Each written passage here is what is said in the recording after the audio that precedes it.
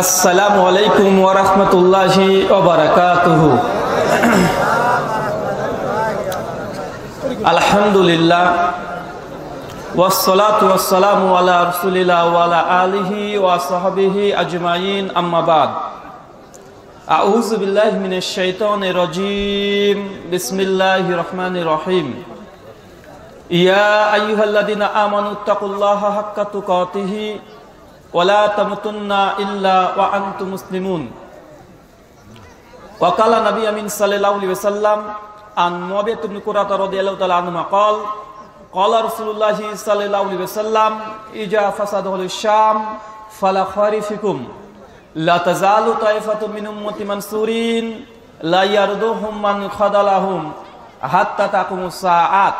ক্বালা মুহাম্মদ বিন ইসমাঈলা ক্বালা আলী বিন মাদিনী হুম আসহাবুল হাদিস, রাহু সুনাত তিরমিজি, ইসনাদুস সহিহ। সমস্ত প্রশংসা সেই মহান সত্তা আল্লাহ সুবহানাহু ওয়া তাআলার জন্য, যিনি আমাদের সৃষ্টি করেছেন।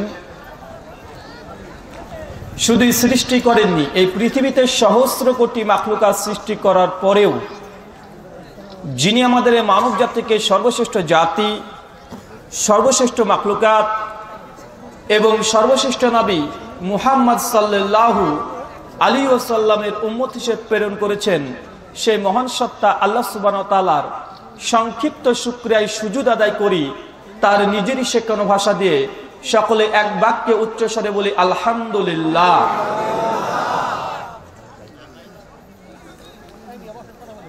তারপর তার প্রিয় নবী মুহাম্মদ মুস্তাফা আহমদ মুস্তাফা সাল্লাল্লাহু আলাইহি ওয়াসাল্লামের প্রতি সহস্র কোটি দুরুদ এবং সালাম বর্ষিত হোক। সকলে বলি আল্লাহুম্মা আমিন। যাই হোক, দীর্ঘ প্রস্তুতির পর আপনারা এই আলোচনা সভার আয়োজন করেছেন, আর মহান সত্তা আল্লাহ সুবহানাহু ওয়া তাআলা আপনাদের এই প্রোগ্রামটিকে কবুল করেছেন। কেননা বাংলাদেশের প্রেক্ষাপট আমি যতটা চলাফেরা করে দেখেছি, বিশেষ করে আহলুল হাদিস, তারা যদি কোনো প্রোগ্রাম করতে চায় তো বিভিন্নভাবে তারা বাধাগ্রস্ত হয়। আর এই বাধাগ্রস্ত কোনো অমুসলিম হিন্দু খ্রিস্টানদের পক্ষ থেকে আসে না, স্বয়ং যারা দাড়ি টুপি আছে, যারা আমাদের মুসলিম ভাই, তাদের পক্ষ থেকে বাধা বেশি বেশি আসে। যেটা আমার অভিজ্ঞতা, আমি এপার বাংলা ওপর বাংলা দুই জায়গাতে আলোচনা রাখি, বিশেষ করে ভারতেও রাখি আর আপনাদের বাংলাদেশেও রাখি। আর ভারতের বিভিন্ন রাজ্য আছে, মানে আপনাদের কিন্তু রাজ্যতে বিভক্ত না, ভারতের বিভিন্ন রাজ্য আছে। মানে আমরা হচ্ছে পশ্চিম বাংলার মানুষ, কিছু আছে বিহার, কিছু ঝাড়খণ্ড, কিছু হচ্ছে উত্তরপ্রদেশ, কিছু হচ্ছে মেঘালয়া, জানেন তো জানেন না। আর একটা মুর্শিদাবাদ, একটা উত্তরপ্রদেশ, যদি আমরা ভারতবর্ষের একটা উত্তরপ্রদেশ জায়গা দিয়ে দিই তো মনে করবেন যে আপনাদের গোটা বাংলাদেশের চাইতে আমাদের উত্তরপ্রদেশটাই বড়, বুঝেন না? মানে গোটা সার্বিক গোটা বাংলাদেশ আর আমাদের একটা রাজ্য সমান। আমাদের এই একটা জেলা কমপক্ষে 250 কিলোমিটার, আর আমাদের শুধু পশ্চিম বাংলার মধ্যে কমপক্ষে 22টার উপরে রাজ্য আছে, আবার আসাম আছে, এগুলো তো রাজ্য। কথা বুঝতে পারছেন? মানে একটা রাজ্য মানে কমপক্ষে 20টার উপরে জেলা নিয়ে গঠিত। ভাই চিন্তা করেন, এক উত্তরপ্রদেশ যদি দিয়ে দিই তো গোটা বাংলাদেশের সমন্বয়ে আমাদের একটা রাজ্যই বড় হবে। তো এত জায়গায় কম বেশি আলোচনা করেছি। তো বাংলাদেশের প্রেক্ষাপট যেটা দেখছি যে আমাদের প্রোগ্রামগুলোকে বিভিন্নভাবে বন্ধ করার সর্বোচ্চ তারা প্রচেষ্টা চালায়, কিন্তু আমরা ভারতবর্ষের মানুষ, আমি অধিকাংশ জায়গায় প্রোগ্রাম করেছি, কোনো জায়গায় দেখলাম না যে কোনো হিন্দু সে প্রোগ্রাম হতে আমাদেরকে বাধা দিয়েছে। কিন্তু আমাদের মুসলিম ভাইরা, বিশেষ করে বাংলাদেশের প্রেক্ষাপট যে মুসলিমরা মুসলিমদের প্রোগ্রামগুলোকে, ইসলামী আলোচনা সভা, ধর্মীয় সভাকে তারা বন্ধ করে যত দূর সম্ভব তত দূর তারা তাদের শক্তি তারা খাটানোর চেষ্টা করে। যদি শক্তি খাটিয়ে যদি না পারে, অবশেষে মারামারি করে হলেও প্রোগ্রামটিকে বন্ধ করে। এটা কিন্তু আমার অভিজ্ঞতা বলছি রে ভাই, এটা আমার অভিজ্ঞতা। আমার সঙ্গে দ্বিমত পোষণ করতে পারেন, কিন্তু আমি প্রোগ্রাম করতে এসে বাংলাদেশে কয়েকশো প্রোগ্রাম করেছি। আমার অভিজ্ঞতা এটা যে প্রোগ্রাম হতে দেয় না। এই জন্য আমি একটা কথা বলি যে ভাই, একটা আলোচনা সভাকে বন্ধ করে আপনি কি ক্ষতি করতে পারবেন? এর জন্য কি আপনি হকের দাওয়াত বন্ধ করা সম্ভব? জি না। আপনি যদি একজন বক্তার উপরে যদি লাঘব করে দেন যদি তার বক্তৃতা বন্ধ করার জন্য যদি প্রচেষ্টা চালান, ভাই আপনি যতই প্রচেষ্টা চালাবেন, যতই সমালোচনা করবেন, ভাই দেখবেন তত বেশি মানুষ আমাদের বক্তৃতা শ্রবণ করবে। এটাই সত্য। কেন? আমরা হচ্ছে আদম সন্তান। আমরা কি সন্তান? আদম সন্তান। দেখেন আল্লাহ সুবহানাহু ওয়া তাআলা আদম আলাইহিস সালাম প্রসঙ্গে বলছেন যে তুমি জান্নাতের যেখানে ইচ্ছা সেখানে যাও, যা ইচ্ছা তাই করো, তবে একটা কাজ করবা না। ভাই কি কাজ? গাছের নিকটে যাবে না। সূরা বাকারা আয়াত নম্বর 28 থেকে 39 পর্যন্ত বিস্তারিত ঘটনা আছে। ভাই বলুন তো আদম আলাইহিস সালাম কি করেছিলেন? তিনি সমস্ত কিছু ভুলে গিয়ে তিনি প্রথম গাছের নিকটেই গেলেন। মানে আমরা আদম সন্তান, যেটা আমাদেরকে নিষেধ করা হবে আমরা সেটা বেশি বেশি করে করব। কেন? যে আমরা আদম সন্তান, আমাদেরকে নিষেধ করলেই আমরা বেশি বেশি করবো। আমরা আদম সন্তান, এটাই বৈশিষ্ট্য। তাই আপনি যতই বলেন না কেন যে এদের বক্তৃতা শুনবি না, শেখ আব্দুর রাজ্জাক বিন ইউসুফের বক্তৃতা শুনবি না, মতিউর রহমান মাদানির বক্তৃতা শুনবি না, আসাদুল্লাহ গালিব স্যারের বই পড়বি না, শহীদুল্লাহ খান মাদানি বক্তৃতা শুনবি না, বা আপনি যতই এই মানুষকে বলেন, মানুষ কিন্তু তত বেশি এদের বক্তৃতা লেখনই পড়বে। কেন? আদম সন্তান। যখনই নিষেধ করবেন মানুষের আগ্রহ জন্মাবে, দেখি তো আসলে কি আছে। আপনি যত আপনার ছেলে মেয়েকে বলুন যে খবরদার এদের বক্তৃতা শুনবি না, ভাই বলুন তো ছেলে মেয়েকে যখন নিষেধ করবেন বেশি বেশি করবে। একটা প্রোগ্রাম আপনি বন্ধ করতে পারলেন আপনাদের গ্রামের বা সমাজের, ভাই বলুন তো এই ইউটিউবকে বন্ধ করবেন কিভাবে? আপনি ছেলে মেয়েকে নিজের আয়ত্তে নিয়ে এসে আপনার স্ত্রীকে বলছেন খবরদার এদের বক্তৃতা শুনবি না, যারা পিস টিভিতে বক্তৃতা দেয় তাদের বক্তৃতা শুনবি না। কিন্তু আপনি যখন বাড়িতে থাকেন না, আপনার স্ত্রী ছেলে মেয়ে তারা আগে আগে ভাবে কি আবার এই হুজুরের বক্তৃতা শুনতে দেয় না কেন? ইউটিউব খুলে যখন লিখবে শেখ আব্দুর রাজ্জাক বিন ইউসুফ, বা বলুন তো আব্দুর রাজ্জাক বিন ইউসুফের বক্তৃতা পাবে কি পাবে না? ভাই বন্ধ করবেন কিভাবে? আমরা তো প্রত্যেকটা মানুষের ঘরে ঘরে চলে গেছি, বুঝেন নাই? ভাই ঘর তো দূরের কথা, আমরা প্রত্যেকটা মানুষের বেডরুম পর্যন্ত গিয়েছি। ভাই যাচ্ছি কি যাচ্ছি না? এই যে ইউটিউবের মাধ্যমে মহান সত্তা আল্লাহর কাছে দোয়া প্রার্থনা যে আল্লাহ সুবহানাহু ওয়া তাআলা তিনি হকের দাওয়াত কিভাবে দেবেন আপনি নিজেও বুঝতে পারবেন না। যতই বিরোধিতা করবেন তত মানুষ সত্যটাকে জানবে, সত্যর কাছাকাছি আসবে। আপনাকে একটা উদাহরণ দিয়ে বুঝতে পারবেন। কয়েক বছর আগে আমি গিয়েছিলাম আসামে, আমাদের ভারতের একটা আলাদা রাজ্য আসাম, বড়পেট একটা জেলা, ওখানে প্রোগ্রাম করতে গিয়েছি। যাওয়ার পরে দেখছি জলসার কর্তৃপক্ষ এসে আমাকে বলছে যে রুহুল আমিন ভাই এখানে প্রোগ্রাম করা সম্ভব নয়। আমি কেন? উনি তখন বলছেন যে আমাদের বেশ কিছু মুসলিম ভাইরা আছে, তারা আমাদের এই প্রোগ্রামটিকে বন্ধ করার জন্য তারা বিভিন্ন রকমের অপপ্রচার চালিয়েছে। আমি তখন বলছি কি অপপ্রচার করেছে? উনি তখন বলছেন আরে প্রত্যেকটা মসজিদে মসজিদে গিয়ে তারা প্রচার করেছে যে এরা ওয়াহাবি লামাযহাবি, পশ্চিম বাংলা থেকে আসছে ব্রাদার রাহুল হোসেন রুহুল আমিন, ইনাদের বক্তৃতা শোনা যাবে না, ইহুদি খ্রিস্টানের দালাল, আমেরিকার দালাল, এই বলে গোটা এলাকাতে প্রচার করে দিয়েছে। আমি তখন বলছি কোথায় কোথায়? উনি তো প্রত্যেকটা মসজিদে প্রচার করেছে। তো এখানে আলোচনা সভা কোনোভাবে করা সম্ভব নয়। উনি তখন বলছেন শুধু প্রচার করেছে এমনটি নয়, বরং তারা কমপক্ষে 10,000 লিফলেট ছাপিয়েছে। ভাই লিফলেট বোঝেন? ওই যে ইস্তেহার লিফলেট হ্যান্ডবিল ছাপিয়েছে 10,000। আমি তখন বলছি ভাই আপনারা কত ছাপিয়েছেন? উনি তখন বলছেন আমরা তো মাত্র 2000 ছাপিয়েছি। কথা বুঝতে পারলেন না? যারা প্রোগ্রামের বিপক্ষে তারা ছাপিয়েছে 10,000, আর যারা প্রোগ্রাম করছে তারা ছাপিয়েছে 2000।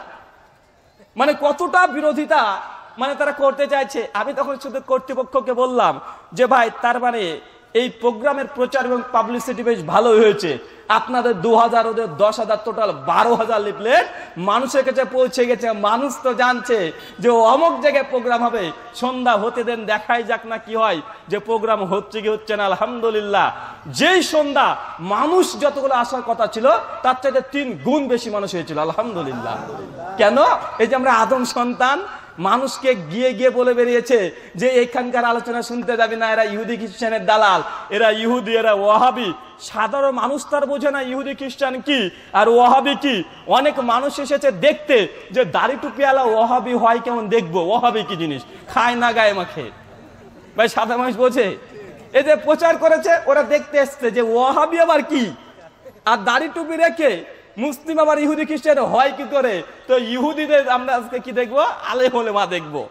মানুষ অনেক রকমের তারা পরিকল্পনা করে এসেছে, তার মধ্যে বেশ কিছু লোক এসে দেখছি তার জোট বেঁধে আশেপাশে ঘুরে বেড়াচ্ছে। আমি তখন সভাপতি সাহেব যিনি আছেন ওনাকে বলছি, এরা কারা? বলছে এরাই তো আপনার ভুল ধরতে এসেছে, মানে আমি ভুল বলবো ওরা ধরবে। তো যে কজনকে দেখুন ভুল ধরার জন্য এসেছে, অধিকাংশ মানুষ সাধারণ জনতা। আর তারা যদি ঢেকুর তোলে মুখ থেকে মদের গন্ধ বের হবে, কেন? হয়তো আগের দিন খেয়েছে বা দুপুরে খেয়েছে, মানে এমন লোক এসেছে আমাদের ভুল ধরতে। আমি বলছি কেমন ব্যাপার, কি আজীব দুনিয়ার এই ভাই। তো আমি এই জন্য বলছি, যত বিরোধিতা করবেন, বিরোধিতা করে কোনোদিন কোনো ব্যক্তি সফল হতে পারেনি, এটা তার প্রমাণ। যদি প্রমাণ দেখতে চান একটা কাজ করেন, এখান থেকে একটা ইট নেন, ইট নেওয়ার পরে বাড়িতে চলে যান, বাড়িতে যাওয়ার আগে ইটটাকে খুব সুন্দরভাবে বাইন্ডিং করবেন, দিয়ে আপনার স্ত্রীকে টুক করে গিয়ে বলবেন যে এই দেখো তোমাকে এই জিনিসটা দিলাম, খবরদার খুলে দেখবে না, আজকে ফজরের পরে অমুকের বাড়িতে পৌঁছে দিতে যাব, খবরদার প্যাকেট খুলবে না, এই বলে ঘুমিয়ে পড়বেন। দেখেন তো আপনার স্ত্রী কি করে, বলেন তো কি করবে? মানে একটা ইট বেঁধেছেন খুব সুন্দর করে বাইন্ডিং করে, যে স্ত্রী হাতে দিয়ে দিবেন আর বলবেন শুধু এটা, খবরদার এটা খুলবে না, আজকে ফজরের পরে আরেকজনকে দিতে যেতে হবে, খবরদার প্যাকেটটা খুলবে না। শুধু এই বলে আপনি বিছানায় শুয়ে থাকেন, মানে আপনার স্ত্রী শুধু উসখুস উসখুস করে যে কখন আপনি ঘুমান আর কখন যে গিয়ে খুলে ডাকে। ভাই করবে কি করবে না? কেন? এটা নিষেধ করেছেন রে ভাই, আমরা আদম সন্তান, নিষেধ করলে বেশি করে করব, এটাই তার জ্বলন্ত প্রমাণ। তো আমরা সেই সব ভাইকে বলছি, ভাই বিরোধিতা করলে বাস্তব হচ্ছে এটা, যেটা সৌরভটা যত ভালো হবে গোটা এলাকাতে পৌঁছে যাবে। আজকে নিউজিল্যান্ডের খবর জানেন না ভাই? গত জুম্মাতে নিউজিল্যান্ড মসজিদে মুসলিমরা সালাত আদায় করছে, এমতো পরিস্থিতিতে একজন খ্রিস্টান সন্ত্রাসী বন্দুক নিয়ে কমপক্ষে 50 জন মুসলিমকে হত্যা করেছে। বাংলাদেশে 3 জন ছিল। দেখেন, মুসলিমদেরকে হত্যা করেছে 3 জন, বাংলাদেশে টোটাল 50 জন, আর 60 জন ছিল আহত। চিন্তা করে দেখেন ভাই, বলুন তো মুসলিমদেরকে হত্যা করে ইসলামের কোনো ক্ষতি হয়েছে? জি না। যখন মুসলিমদেরকে হত্যা করলো পরের দিন, সেই দিনেই সেই নিউজিল্যান্ডের সরকার সেটা নিন্দা জানিয়েছেন, প্রথম কথা। 2, পরবর্তী সময়তে সেই দেশের পার্লামেন্টে পবিত্র কোরআন পড়ে উদ্বোধন করা হলো। 4, তারপরেই সেই দেশের যখন প্রধানমন্ত্রী, তিনি রসুলের হাদিস পাঠ করে মানুষকে শোনাচ্ছেন। 6, আজকে জুম্মা দিনে নিউজিল্যান্ডের বুকে সবচেয়ে বড় জামাত হয়েছে। 8, আজকে নিউজিল্যান্ডের বুকে মানে প্রকাশ্য আজান দিয়েছে, আর সেটা স্যাটেলাইট এবং তাদের টেলিভিশনের মাধ্যমে দেখানো হয়েছে। আর 9, আজকে নিউজিল্যান্ডে যেসব মহিলারা সেই দেশের প্রশাসন, তারা পরিষ্কারভাবে তারা হিজাব পরিহিত অবস্থায় তাদেরকে গার্ড দিয়েছে। ভাই বলুন তো ইসলামের ক্ষতি হয়েছে না লাভ হয়েছে? লাভ হয়েছে। তো আপনি বিরোধিতা যত করবেন, দেখেন আজকে নিউজিল্যান্ডের মানুষ ইসলামকে জানার চেষ্টা করছে। এই সময় আমাদের মুসলিম ভাইরা যদি নিউজিল্যান্ডের যে কোনো যারা আছে প্রতিবেশীদের কাছে যখন পবিত্র কোরআনটা ধরিয়ে দেয়, বা বন্ধু দাওয়াতি কাজ সবচেয়ে বেশি হবে কি হবে না? কেন এখন তারা ইসলামকে নিয়ে ভাবছে, বোঝার চেষ্টা করছে। কিন্তু এই মুহূর্তে অবস্থায় যদি কোনো জঙ্গি আছে, কিছু আছে আবেগী মাথা কাটা তার ছেঁড়া, বা আছে না, যে নিউজিল্যান্ডে আমার মুসলিম ভাইদেরকে হত্যা করেছে, প্রতিশোধ নিতে হবে, গিয়ে যদি বোমাবাজি করে জঙ্গি সন্ত্রাসী, ভাই বলুন তো আবার ভাটা পড়বে কি পড়বে না?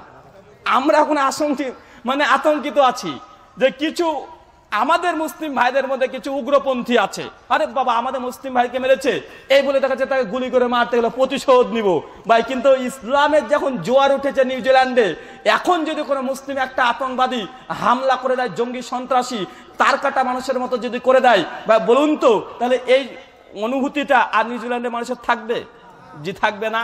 তো তার জন্য বলছি যে ইসলাম একটা সুচিন্তিত মতামতের ধর্ম, এখানে উল্টা পাল্টা তার কাটা মানুষের কোনো জায়গা নাই। তার কাটা বোঝেন তো, মানে তার কাটা মানুষ উল্টা পাল্টা কর্ম করবে, এটার স্থান ইসলামে নেই। আসুন আজকে আমরা কয়েকটি বিষয় নিয়ে আলোচনা করব, যেটা আজকে নির্দিষ্টভাবে বলা হয়নি, তবে ইঙ্গিত দেওয়া হয়েছে। সে বিষয়টি যে প্রচলিত আমল এবং আকীদাগত যে মতপার্থক্য আছে, সেই সব বিষয় নিয়ে আলোকপাত করার জন্য বলা হয়েছে। তো আমি প্রথমত বলবো যে আমাদের আকীদা, আমাদের মানহাজ প্রসঙ্গে স্বাভাবিকভাবে মানুষের সামনে যে মিথ্যাচার বা মিথ্যা রটানো হয়, সেগুলো প্রসঙ্গে আমরা বলবো। প্রথম ভাই বলুন তো, সেই মুসলিম খুলবেন 875 নম্বর হাদিস, আর সিলসিলা হাদিস সহিহা হাদিস নাম্বার 4855। বিশ্বনবী মুহাম্মদ সাল্লাল্লাহু আলাইহি ওয়াসাল্লাম তিনি বলেছেন, কোন ব্যক্তির সামনে যদি আমার নাম মুহাম্মদ এই শব্দ উচ্চারিত হয়, তাহলে সামনে যত মানুষ থাকবে প্রত্যেকের উপরে অলঙ্ঘনীয় দায়িত্ব হয়ে যায় যে বিশ্বনবীর প্রতি একবার দুরূদ পড়তে হবে। ভাই এটা জানি কি জানি না, আমরা পড়ি কি পড়ি না? কিন্তু আমাদের মধ্যে, মুসলিমদের মধ্যে এক শ্রেণীর মানুষ হচ্ছে আমাদের উপরে মিথ্যা অভিযোগ করে যে এরা ওয়াহাবি, এরা লামাজাবি, এরা রসুলের প্রতি দুরূদ পড়ে না। বা আছে না নেই ভাই? ওই অভিযোগ আছে না নেই? বা আসলে কি আমরা দুরূদ পড়ি না রসুলের প্রতি? আরে ভাই এটা মিথ্যা কথা প্রচার কেন করছেন? আমরা তো বলি বিশ্বনবীর প্রতি দুরূদ অপরিহার্য, পড়তেই হবে। পড়লে কি কি হয়? আপনি যদি বিশ্বনবীর প্রতি একবার দুরূদ পড়েন তো আল্লাহ রসুল বলছেন যে সেই ব্যক্তির পেছনে 10টা গুনাহ আল্লাহ ক্ষমা করে দেয়। 2, কোন ব্যক্তি যদি বিশ্বনবীর প্রতি একবার দুরূদ পড়ে তো আল্লাহ সুবহানাহু ওয়া তাআলা সেই ব্যক্তির নামে 10টা নেকি লিপিবদ্ধ করে দেয়। 3, কোন ব্যক্তি যদি বিশ্বনবীর প্রতি একবার দুরূদ পড়ে আল্লাহ সুবহানাহু ওয়া তাআলা সেই ব্যক্তির উপরে আল্লাহর পক্ষ থেকে 10টা রহমত বর্ষণ করতে থাকে। ভাই এটা আমাদের আকীদা, এটা আমাদের মানহাজ, আমরা উদত্ত কণ্ঠে বলি। কিন্তু তারপর এক শ্রেণীর মানুষ হচ্ছে আমাদেরকে বলে আমরা নাকি রাসূলের প্রতি দুরূদ পড়ি না। আরে ভাই আমরা তো এটা বলি যে কোন ব্যক্তি দোয়া করছে আল্লাহর কাছে, মাঝখানে যদি দুরূদ না পড়ে তো আল্লাহ তার দোয়াটিকে কবুল করেন না, আসমান আর জমিনের মধ্যে ঝুলন্ত অবস্থায় রাখে। ভাই তারপরে আমাদেরকে বলছে আমরা নাকি দুরূদ পড়ি না। আরে আমরা তো এই কথা স্পষ্ট বলি যে বিশ্বনবীর প্রতি কোনো ব্যক্তি যদি দুরূদ না পড়ে, অথচ বিশ্বনবীর নাম শুনেছে, গোটা বিশ্ব জগতের মধ্যে সবচেয়ে বড় বখিল, বড় কিফন ওই ব্যক্তি যে রাসূলের নাম শুনেছে কিন্তু দুরূদ পড়ে না। সুনান তিরমিজিতে একাধিক হাদিস আছে। ভাই তাদের সঙ্গে মত পার্থক্য কোথায় জানেন? যে আমাদের পরে অপবাদ দিচ্ছে। আরে ভাই দুরূদ পড়া নিয়ে আমাদের কোনো মত পার্থক্য নেই, আমরা প্রত্যেকে বলছি দুরূদ পড়তে হবে। ভাই আপনাদের সঙ্গে আমাদের মত পার্থক্য এইখানে যে আপনারা মানুষের ফ্যাক্টাইতে তৈরি করা যে দুরূদ পড়ছেন বালাগাল উলা বি কামালিহি, এটাকে দুরূদ মনে করে পড়াটা জায়েজ কি জায়েজ না? ভাই বোঝেন নাই? ভাই দুরূদ পড়া নিয়ে মত পার্থক্য আছে? জি না, আমরা বলছি দুরূদ পড়তে হবে, দুরূদ পড়াটা ওয়াজিব। এমনকি সালাতের নামাজে দুরূদ যদি না পড়েন অবশ্যই সালাতও বাতিল হয়ে যাবে। বিশ্বনবীর নাম আসলো, আপনি দুরূদ পড়লেন না, আপনি কৃপণ, আপনি কৃপণ। আর মুসনাদে আহমদের তো স্পষ্ট আদেশ আছে, বিশ্বনবীর নাম শোনা পরে কেউ যদি দুরূদ না পড়ে, যদি ভুলে যায়, সে জান্নাতের রাস্তা চিনতেও ভুলে যাবে। ভাই আমরা তো এগুলো মনে করি, কিন্তু আমাদের পরে অভিযোগ করাচ্ছে আমরা দুরূদ পড়ি না। আরে ভাই আপনার সঙ্গে মত পার্থক্য সাধারণ জনকে জানাতে চাইছে এটা, যে ভাই তাদের সঙ্গে মত পার্থক্য এটা, মানব রচিত কোনো ব্যক্তি যদি কোনো কবিতা তৈরি করে, কোনো গজল তৈরি করে, কোনো ছন্দ তৈরি করে, আর ওটাকে যদি দুরূদ মনে করে পড়ে, এটা কি ইসলামে জায়েজ? আমরা বলি এটা বিদআত। কেন? কেননা ইসলাম কমপ্লিট, এর মধ্যে নতুন কিছু সংযোজন করা যাবে না। তো ভাই আমরা কি সুন্নাতি দুরূদ পড়ার বিপক্ষে বেদাত ফতোয়া দিয়েছি, না মানুষের ফ্যাক্টরিতে তৈরি করা দুরূদের আমরা বিরুদ্ধাচরণ করছি? কথা বলেন। মানুষ তৈরি করছে যে দুরূদ, সেই দুরূদের বিপক্ষে আমরা বলছি, কিন্তু তারা এমন ভাবে মিথ্যাচার করছে, তারা মানুষকে বোঝানোর চেষ্টা করছে যে এরা রাসূলের প্রতি দুরূদ পড়ে না। ঠিক কিনা ভাই? আমাদের আকীদা মানহাজ স্পষ্ট যে আমরা সুন্নাতি দুরূদ এটা পড়ি, পড়তে উৎসাহ দিই। বিশেষ করে জুম্মার দিনে বিশ্বনবী বলেছেন বেশি বেশি দুরূদ পড়তে। বা আমরা পড়ি কি পড়ি না? ভাই বলুন তো, আজানের পরে দুরূদ ইব্রাহিম পড়ি কি পড়ি না?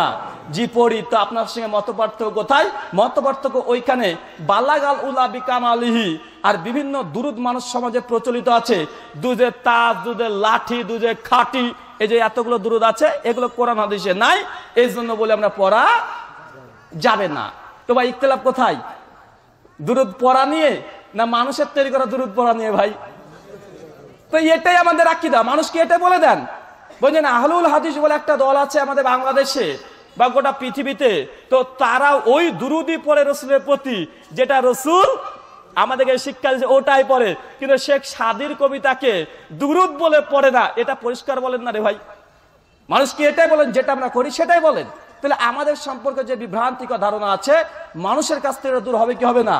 আর দূর তো হবে হবে। পাশাপাশি আমরা আহলুল হাদিস এবং হানাফি ভাই যারা আছি, তাহলে একে অপরের কাছাকাছি আসতে পারবো কি পারবো না? আমরা আসলে কি এটা ভাই দেখাতে পারবেন কি পারবেন না? অবশ্যই দেখানো সম্ভব, কিন্তু বিষয় হচ্ছে এটা যে আপনাদের বাংলাদেশের মানুষ তিলকে তাল করে। এটা আমার অভিজ্ঞতা ভাই, আমার সঙ্গে বিরোধিতা করতে পারেন। বাংলাদেশের মানুষ তিলকে তাল করে কেন? একটা উদাহরণ দিই, যে গোটা বিশ্ব জগতের মানুষ যে কাজটা করতে পারেনি আপনাদের বাংলাদেশের মানুষ আপনারা একাই করে দেখেছেন। ছোট্ট একটা দেশ, কোনটা? আপনারা ডক্টর জাকির নায়ককে সন্ত্রাসী আখ্যা দিয়েছেন। আপনাদের বাংলাদেশের মানুষই ডক্টর জাকির নায়কের পিস টিভিকে বন্ধ করেছেন, যেটা গোটা বিশ্ব জগতের অমুসলিমরা একটা হয়েও ডক্টর জাকির নায়কের পিস টিভি বন্ধ করার মতো ক্ষমতা হিম্মত পায়নি। কিন্তু বাংলাদেশের লোক দেখেন, আপনারা কিন্তু ডক্টর জাকির নায়কের পিস টিভিকে বন্ধ করতে আপনারাই পেরেছেন। ডক্টর জাকির নায়ক গোটা বিশ্বের মানুষের সামনে সন্ত্রাসী আপনারা বাংলাদেশি মানুষরাই করেছেন।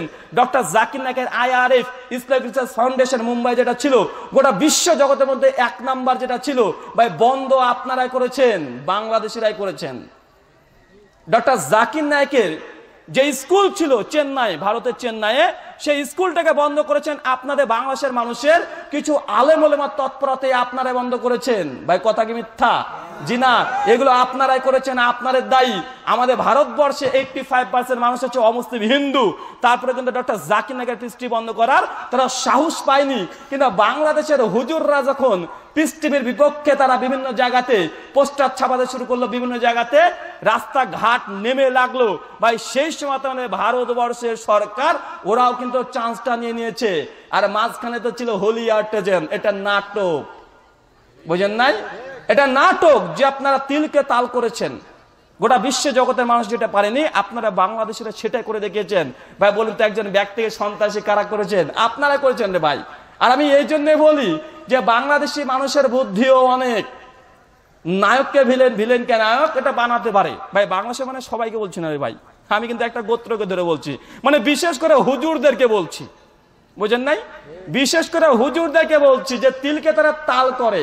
একটা কথা প্রচলিত আছে, আপনাদের বাংলাদেশের একজন বক্তা, নাম বললে রাগ করবেন তো নাম বলছি না, ইঙ্গিত দিই। আমাদের ভারতের একজন বক্তা আছে, নাম হচ্ছে একজন ভিলেন আছে সিনেমার, হিন্দি সিনেমার, নাম হচ্ছে অমরেশ পুরী, নাম শুনেছেন? আর আপনাদের বাংলাদেশের সকালবেলায় নাস্তাতে একটা খাবার দেয়, নাম হচ্ছে ডাল পুরি, আছে না ভাই? আর একজন বক্তা আছে বাংলাদেশি আল্লামা পুরি। আরে কি পড়ি আপনারা ভাই বোঝেন ভাই, আমি বুঝি না।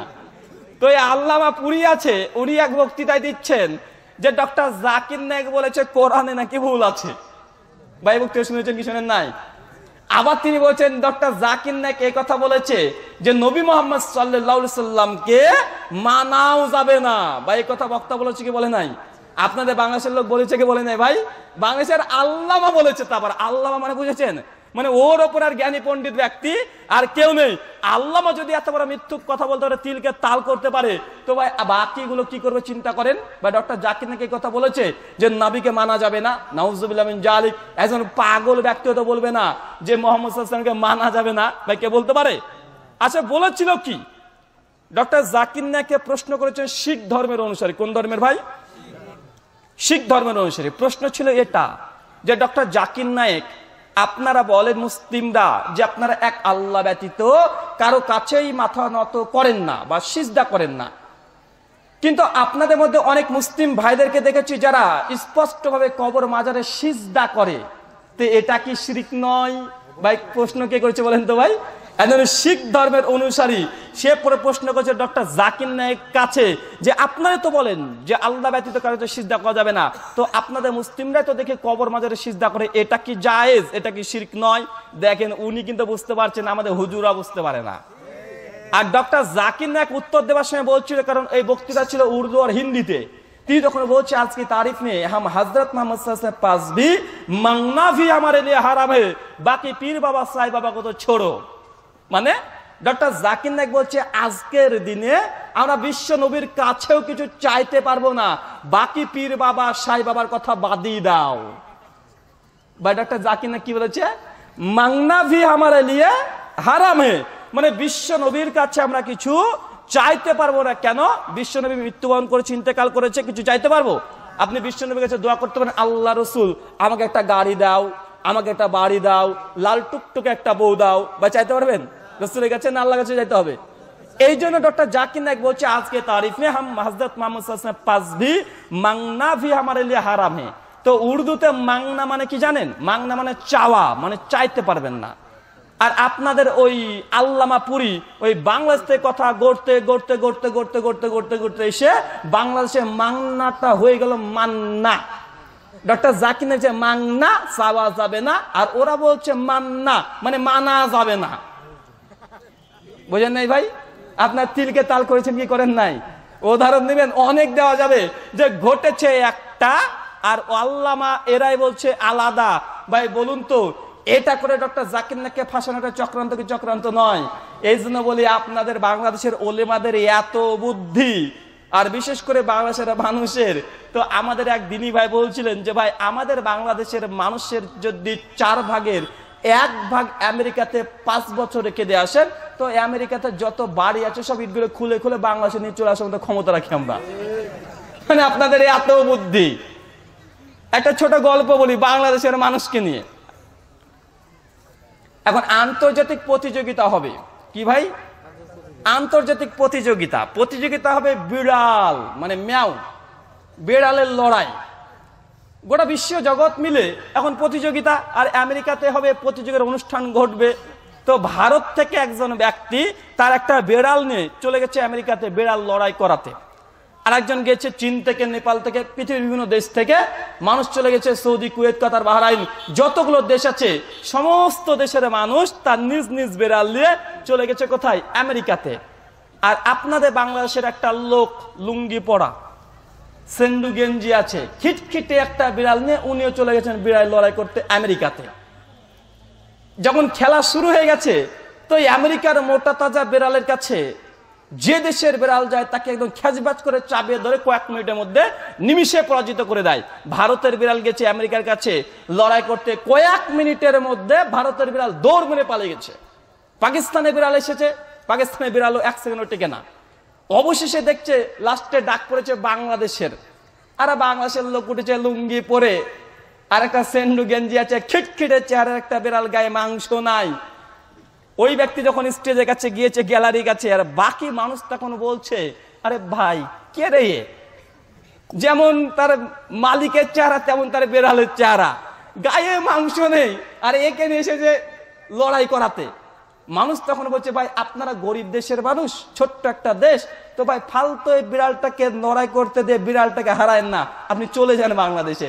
দেখছেন না আমেরিকার বিড়ালের সঙ্গে কেউ পারে না, এত মোটা তাজা বিড়াল তাই পারে না, খিটখিটে বিড়াল পারবে, তো ভাই আপনি যান।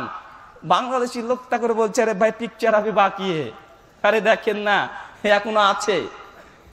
এই কথা বলার পরে যখন বাংলাদেশের মানুষের ডাক পড়েছে, উনি গিয়ে উনার বিড়ালটাকে গ্যালারির মধ্যে ছেড়ে দিয়েছে। আর যে বিড়ালটাকে ছেড়ে দিয়েছে, বিড়ালটা দ্রুত গতিতে গিয়ে আমেরিকার বিড়ালকে খ্যাচবাস করে এমন চাবিয়ে ধরেছে, আমেরিকার বিড়াল ভেঙে দৌড় স্টেজ থেকে। মানুষ তখন তাকে দেখছে, কি ব্যাপার রে বাবা, আরে খিটখিটে বিড়াল, গায়ে মাংস নেই, এত রাগ কি বাবা? মানুষ তাজ্জব যে কোনো দেশের বিড়াল পারলো না, আরে বাংলাদেশের একটা বিড়াল গিয়ে আমেরিকার বিড়ালকে কয়েক সেকেন্ড সময় নেয়নি, ভেঙে দৌড়, দেখা মাত্রই ব্যাপার কি? মানুষ তাজ্জব। অতবার মানুষ তখন বাংলাদেশের লোকের কাছে এসে বলছে, দাদা আপনার বিড়ালকে খাওয়ান কি? এত রাগ ছড়িলে এত শক্তি, অথচ গায়ে গোস নাই। মানুষ এসে একই প্রশ্ন, ভাই আপনার বিড়ালকে খাওয়ান কি, যে এত রাগ কিন্তু গায়ে গোস নাই, কিভাবে কি খাওয়ান? উনি তখন বলছেন যে ভাই এখন কিছু বলা যাবে না, আগে পুরস্কারটা নিতে দেন তারপরে বলবো, আগে প্রাইজটা নিতে দেন। উনি তখন বলছে ঠিক আছে তাই হবে। যখন তাকে প্রাইজটা দেওয়া হয়েছে, পুরস্কারটা নিয়ে নিয়েছে, মানুষজন সব যত মিডিয়া ছিল তারা ঘিরে ধরেছে বাংলাদেশের লোকটাকে, যে দাদা এবার তো বলুন যে আপনার বিড়ালকে খাওয়ান কি, গায়ে মাংস নাই কিন্তু এত রাগ। উনি তখন বলছেন আর একটা শর্তে বলবো। তো কি শর্ত? উনি তখন বলছে যে ক্যামেরাগুলোকে বন্ধ করো, কোনো মিডিয়া অন থাকা যাবে না। মানুষ বলছে ঠিক আছে ক্যামেরা বন্ধ করি, শুনি না আপনি কি খাওয়ান, তো আমাদের বিড়ালটাকে খাওয়াবো, পরবর্তী সময়তে আমরাও নিয়ে আসবো, জিতবো, এরকম নিয়াত। উনি তখন বলছে ক্যামেরা বন্ধ করো, সমস্ত মিডিয়া ক্যামেরা বন্ধ করেছে। আর বাংলাদেশের লোক তখন বলছে ভাই যেটা আপনারা বিড়াল দেখলেন এটা বিড়াল নয়, এটা বাঘ।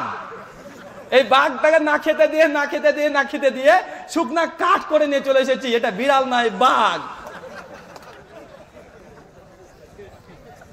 এটা বিড়াল নয়, বাঘ। তো ভাই বাঘ যতই হোক, শুকনা হোক আর কাঠ হোক, বিড়াল কখনো বাঘের সঙ্গে পারে? দেখলেই তো পালাবে। তো আপনারা বাংলাদেশের মানুষ যে আপনারা বিড়াল, বাঘকে বিড়াল সেজিয়ে আপনারা পুরস্কার নিয়ে চলে আসেন, তার জন্য তো ডক্টর জাকির নায়ক হচ্ছে মাংনাবি আমার লে হারামে, ওই গড়তে গড়তে গড়তে গড়তে এসে হয়েছে মান্নাবি আমার লে হারামে। তা আপনাদের এত বুদ্ধি, আপনাদের বুদ্ধির প্রশংসা করতে হয়। তবে আপনাদেরকে এ কথা বলছি, যে আলোচনা আপনাকে এ কথা বলছি ভাই, আমাদের সম্পর্কে যে অভিযোগগুলো আছে, আমরা কয়েকটা অভিযোগ খণ্ডন করতে পারি কি পারি না? পারি কি পারি না ভাই? অবশ্যই আমাদের উচিত যে আমাদের আকীদা মানহাজ গুলো মানুষের সামনে পরিষ্কার করা। কিছু কিছু ওলেমা বলছে এরা আহলে হাদিস লামাযাবি, এরা নবীকে বলে নবী মাটির সঙ্গে মরে পচে গন্ধ হয়ে গেছে। ভাই বলে কি বলে না? এ অভিযোগ আছে কি নেই? ভাই আমরা কখনোই কথা বলি না যে বিশ্ব নবী মুহাম্মদ সাল্লাল্লাহু আলাইহি ওয়াসাল্লামের শরীর মাটিতে গলে পচে মিশে গেছে, কথা আমরা বলি না। সুনান আবু দাউদ 1047 নম্বর হাদিস, আল্লাহ রাসূল বলে দিয়েছে, আল্লাহ রসুল তথা শুধু রসুল নয়, সমস্ত নবী এবং রাসূল তাদের শরীরকে কখনোই মাটি হজম করতে পারবে না। ভাই এটা আমরা বিশ্বাস করি যে নবী রাসূলের শরীর কবরের মধ্যে জীবিত থাকে, টাটকা থাকে, কোনো পোকামাকড় এসে ক্ষয়ক্ষতি করতে পারে না। ভাই এটা আমাদের আকীদা, কিন্তু মিথ্যা আরোপ করা হয় কি হয় না আমাদের উপরে? ভাই হয় কি হয় না? হয়। আরেকজন ব্যক্তি অভিযোগ করে, এটা আমাদেরকে বলে যে আমরা নাকি কালেমা লা ইলাহা ইল্লাল্লাহ মুহাম্মাদুর রাসূলুল্লাহ এটা মানি না। ভাই অভিযোগ করে কি করে না? এই অভিযোগ করে কেউ? ভাই আমরা কি আসলে লা ইলাহা ইল্লাল্লাহ মুহাম্মাদুর রাসূলুল্লাহ এটা মানি না? কি বলছেন, মানি কি মানি না? কে মানেন না একটু হাত তোলেন তো ভাই দেখি। আরে ভাই অভিযোগ আছে তো আমাদের প্রতি, তো এতগুলো মানুষের তো সবাই বলছে মানি, তো আমাদের পরে এই অভিযোগগুলো আসছে কেন? ভাই অভিযোগ করে কি করে না? তো আমরা তো বিশ্বাসই করি। আর যদি লা ইলাহা ইল্লাল্লাহ মুহাম্মাদুর রাসূলুল্লাহ আমরা নাই মানবো, ভাই আপনাদের বাংলাদেশ ঢাকা আহলে হাদিস একাডেমি থেকে সহিহ মুসলিম এটা বাংলা অনুবাদ হয়েছে কি হয় নাই? বইটা 63 নম্বর পৃষ্ঠাতে দেখবেন লেখা আছে কালেমা লা ইলাহা ইল্লাল্লাহ মুহাম্মাদুর রাসূলুল্লাহ, আছে না নেই? স্পষ্ট আছে। আকরামুজ্জামান বিন আব্দুস সালাম আল মাদানী, ভাই বাংলাদেশের একজন আহলুল হাদিস, আলেম কালেম নয়, তিনি একজন আলেম। ভাই তিনি একটা বই লিখেছেন কালেমার মর্ম কথা। ভাই বলুন তো সেখানে লা ইলাহা ইল্লাল্লাহ মুহাম্মাদুর রাসূলুল্লাহর পক্ষেই একটা বক্তৃতা বই লিখেছেন যে এই কথাটা বলা যাবে। তবে আমাদের প্রতি অভিযোগ করছে কি করছে না? ভাই আমি আপনাকে জনসাধারণকে এটাই বোঝানোর চেষ্টা করছি যে আমাদের নামে মিথ্যা কথা, মিথ্যা অপপ্রচার করা হচ্ছে, কিন্তু আমাদেরকে মানুষ দূর থেকে মনে করছে যে আমরা এটা করি না ওটা করি না, কিন্তু আমরা যেগুলো মানি সেগুলো মানুষের কাছে বলছে না, বাড়িয়ে ফুলিয়ে ফাঁপিয়ে বলছে। ওই যে আপনাকে বললাম ডক্টর জাকির নায়ক বলছে মাংনাবি আমার লেহারামে করে দিয়েছেন, মান্নাবি আমার লেহারামে। ওই যে বিড়াল মানে বাঘকে বিড়াল সাজিয়ে পুরস্কার নেওয়া অভ্যাস, ওরকম আমাদের সঙ্গে করা হচ্ছে। তবে আপনাকে এমন যদি উদাহরণ দিতে যাই, কয়েকশো উদাহরণ দেওয়া সম্ভব যে আমাদের সম্পর্কে এমন আচরণ করা হচ্ছে। বা আরেকটা কথা আছে এখানে, যে বিশ্বনবী মুহাম্মদ সাল্লাল্লাহু আলাইহি ওয়াসাল্লাম তিনি হায়াতুন নবী কি হায়াতুন নবী না? একটা প্রশ্ন আসে না ভাই, যে আল্লাহ রাসূলকে কবরে জীবিত, তবে আমরা কি কখনো বলেছি আল্লাহ রাসূল কবরে মৃত্যু? কখন বলেছি ভাই? হায়াতুল আম্বিয়া ফিল বারযাক, এটা আমরা বিশ্বাস করি কি করি না? ভাই এটা আমরা বিশ্বাস করি, কিন্তু আমাদের নামে প্রচার করা হচ্ছে যে আমরা নাকি বিশ্বনবীকে কবরে জীবিত, এটা বিশ্বাস করি না। ভাই এটা চরম মিথ্যা কথা, কি মিথ্যা কথা নয়? অবশ্যই আমরা বিশ্বাস করি বিশ্বনবী কবরে জীবিত। বিশ্বনবী একাই নয়, সমস্ত নবী রাসূল যতজন পৃথিবীতে এসেছিলেন 1,24,000 সবাই কবরে জীবিত। স্পষ্ট আছে ফি বারযাক, অর্থাৎ এই জীবন থেকে পরের একটা জীবন, এই জীবনে তিনি জীবিত আছেন বিশ্বাস করি, কিন্তু আমাদের নামে মিথ্যাচার করে কি করে না? আমাদের পার্থক্য তাদের সঙ্গে কি জানেন? আমরা বলছি বিশ্বনবী মুহাম্মদ সাল্লাল্লাহু আলাইহি ওয়াসাল্লাম তিনি মৃত্যুবরণ করেছে, তারা বলছে না রাসূল মৃত্যুবরণ করেছে, এটা বলা যাবে না। ভাই এরকম মানুষ আছে না? আমরা যে বিশ্বনবী তিনি মৃত্যুবরণ করেছেন, তবে কবরের জীবনে তিনি জীবিত আছেন, যে জীবনটা এই দুনিয়াবী জীবনের সঙ্গে কোনো কানেকশন নেই, কোনো কানেকশন নেই বিশ্বনবীর সঙ্গে, মানে এই দুনিয়ার জীবনের সঙ্গে কোনো কানেকশন নেই। আমরা এটাই বোঝাতে চেষ্টা করছি, আর তারা মূলত আমাদেরকে বলছে, অপবাদ দিচ্ছে আমরা বিশ্বনবী কবরে জীবিত আছি, হায়াতুল আম্বিয়া এটা নাকি বিশ্বাসই করি না। ভাই যতটা আমরা করি ততটা বলুক, ভাই অতিরিক্ত বললে আমাদের প্রতি জুলুম কি জুলুম নয়? অবশ্যই আমাদের প্রতি জুলুম। আর এই জুলুমটা বিশেষ করে আহলুল হাদিসের উপরে সবচেয়ে বেশি করা হয় কেন? এই যে আহলুল হাদিস মুসলিমে কয়েকজন আছে, একটা গ্রাম থেকে 200, 500, 100 জন আছে, আর তাদের পরিসংখ্যান বেশি, তাই তারা চাইছে যে আমাদেরকে এইভাবে মাঠ থেকে তুলে পিঁপড়ার মতো ডলে ডলে মারবে। আমাদের আকীদা শুধুমাত্র আমাদের অবস্থান আমরা পরিষ্কার করছি যে আমাদের আকীদা পরিষ্কার কতটুক আর তাদের কতটুকু আমাদের প্রতি অভিযোগ করা হয়। ভাই আমরা বিশ্বাস করি বিশ্বনবী তিনি এই দুনিয়ার জীবন থেকে মৃত্যুবরণ করেছে, কথা বুঝতে পারলেন না? কিন্তু কবরের জগতে তিনি জীবিত আছেন। ভাই কবরের জগতে শুধু বিশ্বনবী একাই জীবিত না। ভাই বলুন তো কবরের জীবনে আবু জাহেল জীবিত কি মৃত? ফেরাউন জীবিত কি মৃত? উদবা সাইবারা জীবিত না মৃত? ভাই কবরের জীবনে সকলেই জীবিত, বুঝেন নাই? যদি কবরে যদি আবু জাহেল জীবিত না হয় তবে বলুন তো আযাব কার উপরে হয়? মরা মানুষের উপরে নাকি? আরে ভাই কবরে মানুষকে যখন শোয়ানো হয় আর সমস্ত মানুষ যখন আস্তে আস্তে চলতে শুরু করে কবরস্থান থেকে, সঙ্গে সঙ্গে ফেরেশতা কবরের মধ্যে প্রবেশ করে, 3টে প্রশ্ন করে মান রব্বুকা। বা হাদিস জানেন কি জানেন না? ভাই বলেন তো কাকে? মরা মানুষকে প্রশ্ন করে, জীবিত মানুষকে? তো ভাই ফেরেশতা যখন কবরে প্রবেশ করে সেই সময় ফেরেশতা যখন প্রবেশ করছে তো মৃত ব্যক্তির শরীরে রূহ দেওয়া হয় কি হয় না? তাকে জীবন আবার ফিরিয়ে দেওয়া হয় কি হয় না? তো জীবিত তো হয়ে গেল। যদি সে ব্যক্তি উত্তর দিতে না পারে 3টের, তাই তাকে উত্তম মাধ্যম দিতে শুরু করে, বিভিন্ন আযাব তার উপরে আরোপিত করা হয়। কতক্ষণ? যতক্ষণ না কিয়ামত হচ্ছে। তবে বলুন তো মরা মানুষের উপরে আযাব দেওয়া হয় না জীবিতদের উপরে? তো জীবিতের উপরে তো আযাব দেওয়া হয়। ভাই ফেরাউনের উপরে আযাব দেওয়া হচ্ছে কি হচ্ছে না? সকাল সন্ধ্যায় আযাব দেওয়া হচ্ছে। তো আমরা তো মূলত বলি ভাই বারজাখী জীবন মানে মৃত্যুর পরে এটা এমন একটা জীবন যে জীবন সম্পর্কে আপনি কোনো ব্যাখ্যাই করতে পারবেন না। কোরআন হাদিসে যতটুক যেভাবে এসেছে সেইভাবেই ক্ষান্ত থাকতে দেন, কিন্তু তারা মানতে রাজি নাই। তারা বলছে না, রাসূল শুধু জীবিত মানে হাত বের করে শুধু কি দেয়? রুটিও দিয়ে দেয়। আমরা ভাই এটা বিশ্বাস করি না, বুঝেন না? আমরা বিশ্বাস করি বিশ্বনবী কবরে জীবিত আছে, কিন্তু বিভিন্ন কিতাবপত্রে লেখা আছে, বিশেষ করে ফাজালে হাজে, যে কোনো একজন আল্লাহর বুজুর্গ ব্যক্তি হঠাৎই আল্লাহ রাসূলের কবরের কাছে গিয়েছে, অনেক কাদাকাটি করেছে, কাদাকাটি করতে করতে বাড়িতে চলে এসেছে। এসে তখন তিনি ঘুমাতে শুরু করেছে, ঘুমিয়েছে। ঘুমানোর পর তিনি আর অনেক ক্ষুধার্ত অবস্থায় ছিলেন। তো আল্লাহ রাসূল সাল্লাল্লাহু আলাইহি ওয়াসাল্লামকে এসে স্বপ্নে দেখেছে, আল্লাহ রাসূলকে আল্লাহ রাসূল স্বপ্নে দেখা দিয়েছে। তো কি করেছে? আল্লাহ রাসূল তাকে একটা রুটি দিয়েছে, আর রুটিটা তখন সে স্বপ্নের মধ্যে অর্ধেক খেয়েছে। ঘুম ভেঙে গেছে, উঠে দেখছে যে আল্লাহ রাসূলকে দেখেছে, হাতে দিচ্ছে আরো অর্ধেক রুটি। আবার কবর থেকে হাত বার করে রুটি দেওয়া। ভাই আমরা এগুলোতে বিশ্বাস করি না, বুঝেন না ভাই? আমরা এগুলোতে বিশ্বাস করি উঠবট কেচ্চা কাহিনীতে। তবে আমরা এটা বিশ্বাস করি কবর জীবনে বিশ্বনবী তিনি জীবিত আছেন। আর বিশ্বনবী একাই নাই রে ভাই, সমস্ত মানুষই জীবিত থাকে। বরঞ্চ মুমিন ব্যক্তি যারা তারা মৃত অবস্থা থেকে কেন? ওই যে মুমিন ব্যক্তি যদি 3টে প্রশ্নের উত্তর দিয়ে দেয়, ভাই বলুন তো মুমিন ব্যক্তিকে কি করে? তাকে শুয়ে ঘুমিয়ে দেওয়া হয়। আর জান্নাত থেকে কবর পর্যন্ত একটা সুরঙ্গ দিয়ে দেওয়া হয়, জান্নাতে সুঘ্রাণ পেতে থাকে। তো ভাই বলুন তো মৃত কে আছে? মূলত ঘুমন্ত অবস্থায় কে আছে? মুমিনরা মৃত অবস্থায় বা ঘুমন্ত অবস্থায় আছে, কিন্তু কাফেররা জীবিত আছে না নেই? তো ভাই যেটা আমরা বিশ্বাস করি, সকলে বিশ্বাস করে, ভাই তারাও বিশ্বাস করে, কিন্তু তাদের বিশ্বাসের মধ্যে একটু গুলু আছে, বাড়াবাড়ি আছে। আমরা এই বাড়াবাড়িটাকে পছন্দ করি না, কথা বোঝেন নাই?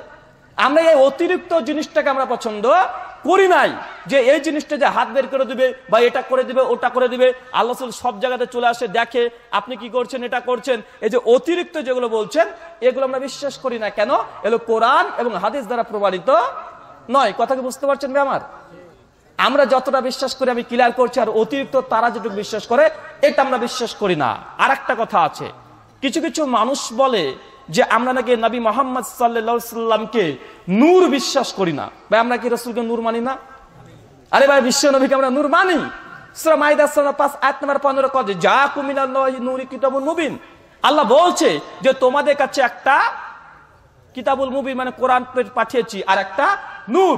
এই নূর অর্থাৎ তাফসীর ইবনে কাসির দেখেন, তাফসীরে আহসানুল বায়ান দেখেন, তাফসীরে জাকারিয়া দেখেন, অধিকাংশ তাফসীর যেগুলো আমরা মেনে থাকি প্রত্যেকটা তাফসীর লেখা আছে এই নূর ইয়ানি মুহাম্মদ সাল্লাল্লাহু আলাইহি সাল্লাম, অর্থাৎ দ্বিতীয় নূর অর্থাৎ বিশ্ব নবী। তবে আমরা বিশ্ব নবীকে নূর মানি কি মানি না? নূর মানে জ্যোতি, আলো। রসুল আলো, লাইট ছিলেন কি ছিলেন না? মানি। বিশ্বনবীকে নূর যদি কেউ অস্বীকার করে সে মুসলিমই থাকতে পারবে না। কেন? পবিত্র কোরআনে বিশ্বনবীকে নূর বলা হয়েছে, তাই বিশ্বনবীকে নূর মানি। তবে তাদের সঙ্গে মতপার্থক্য কোথায় জানেন? আমরা রসুলকে নূর বলি, কিন্তু তারা বলে নূরের তৈরি। এই তৈরি শব্দ নিয়ে আমাদের আপত্তি আছে, বুঝেন নাই? দেখেন চক্রান্ত কোথায় করা হচ্ছে, কিন্তু তারা কখনো বলে না। আরে আমরা বলি বিশ্বনবী তিনি নূর, কিন্তু পার্থক্য কোথায়? ওরা বলছে নূর তো নূর, তো নূরের তৈরি। আর আমরা তৈরি কথাটা কেন মানি না? যেহেতু কোরআন এবং হাদিস থেকে কোনো দলিল নেই। কারণ এখানে কি খলাক শব্দ আছে যে বিশ্বনবীকে সৃষ্টি করলাম নূর থেকে, এমন কিছু আছে? জি নেই।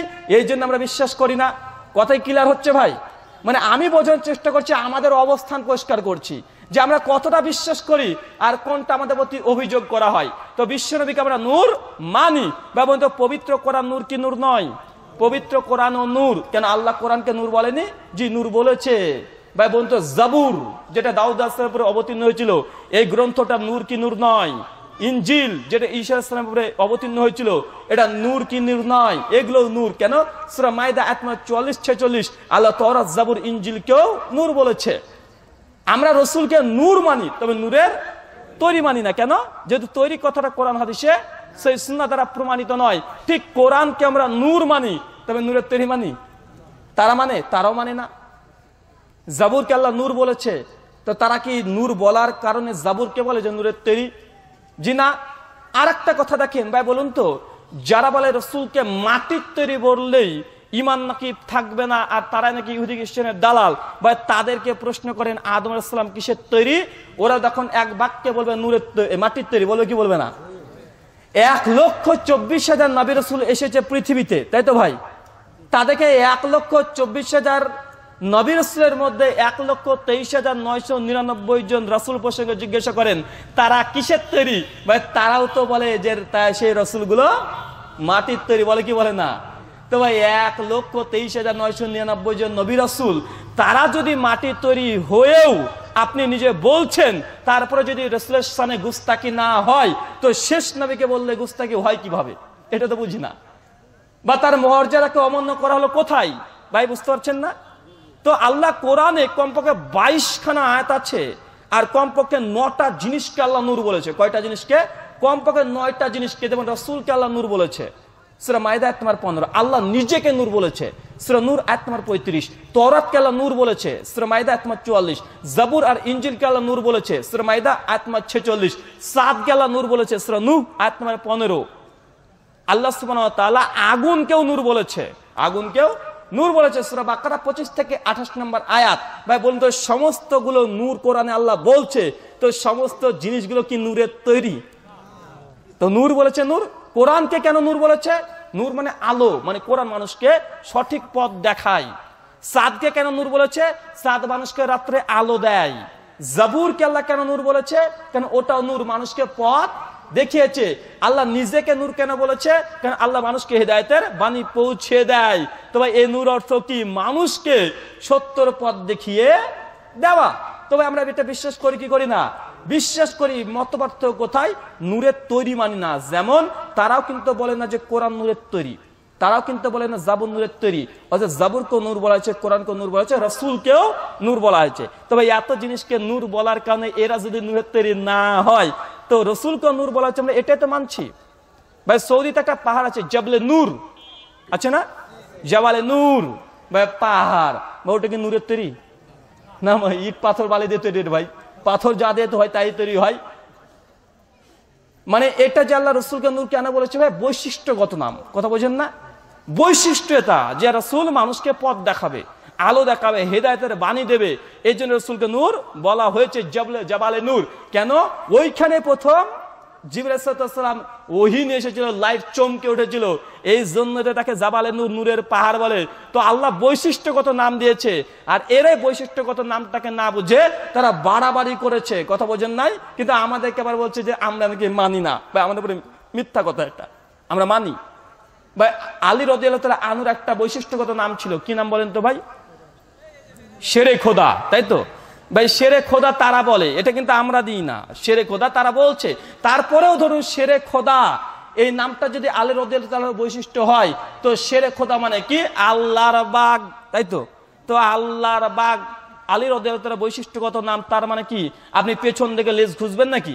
না, আলী রাদিয়াল্লাহু তাআলা বাঘের মতো ছিল দেখতে, কিছু কি জি না, তার বৈশিষ্ট্য কথা বলা হয়েছে। তো এইভাবে অনেকগুলো বৈশিষ্ট্য কথা বলা হয়েছে।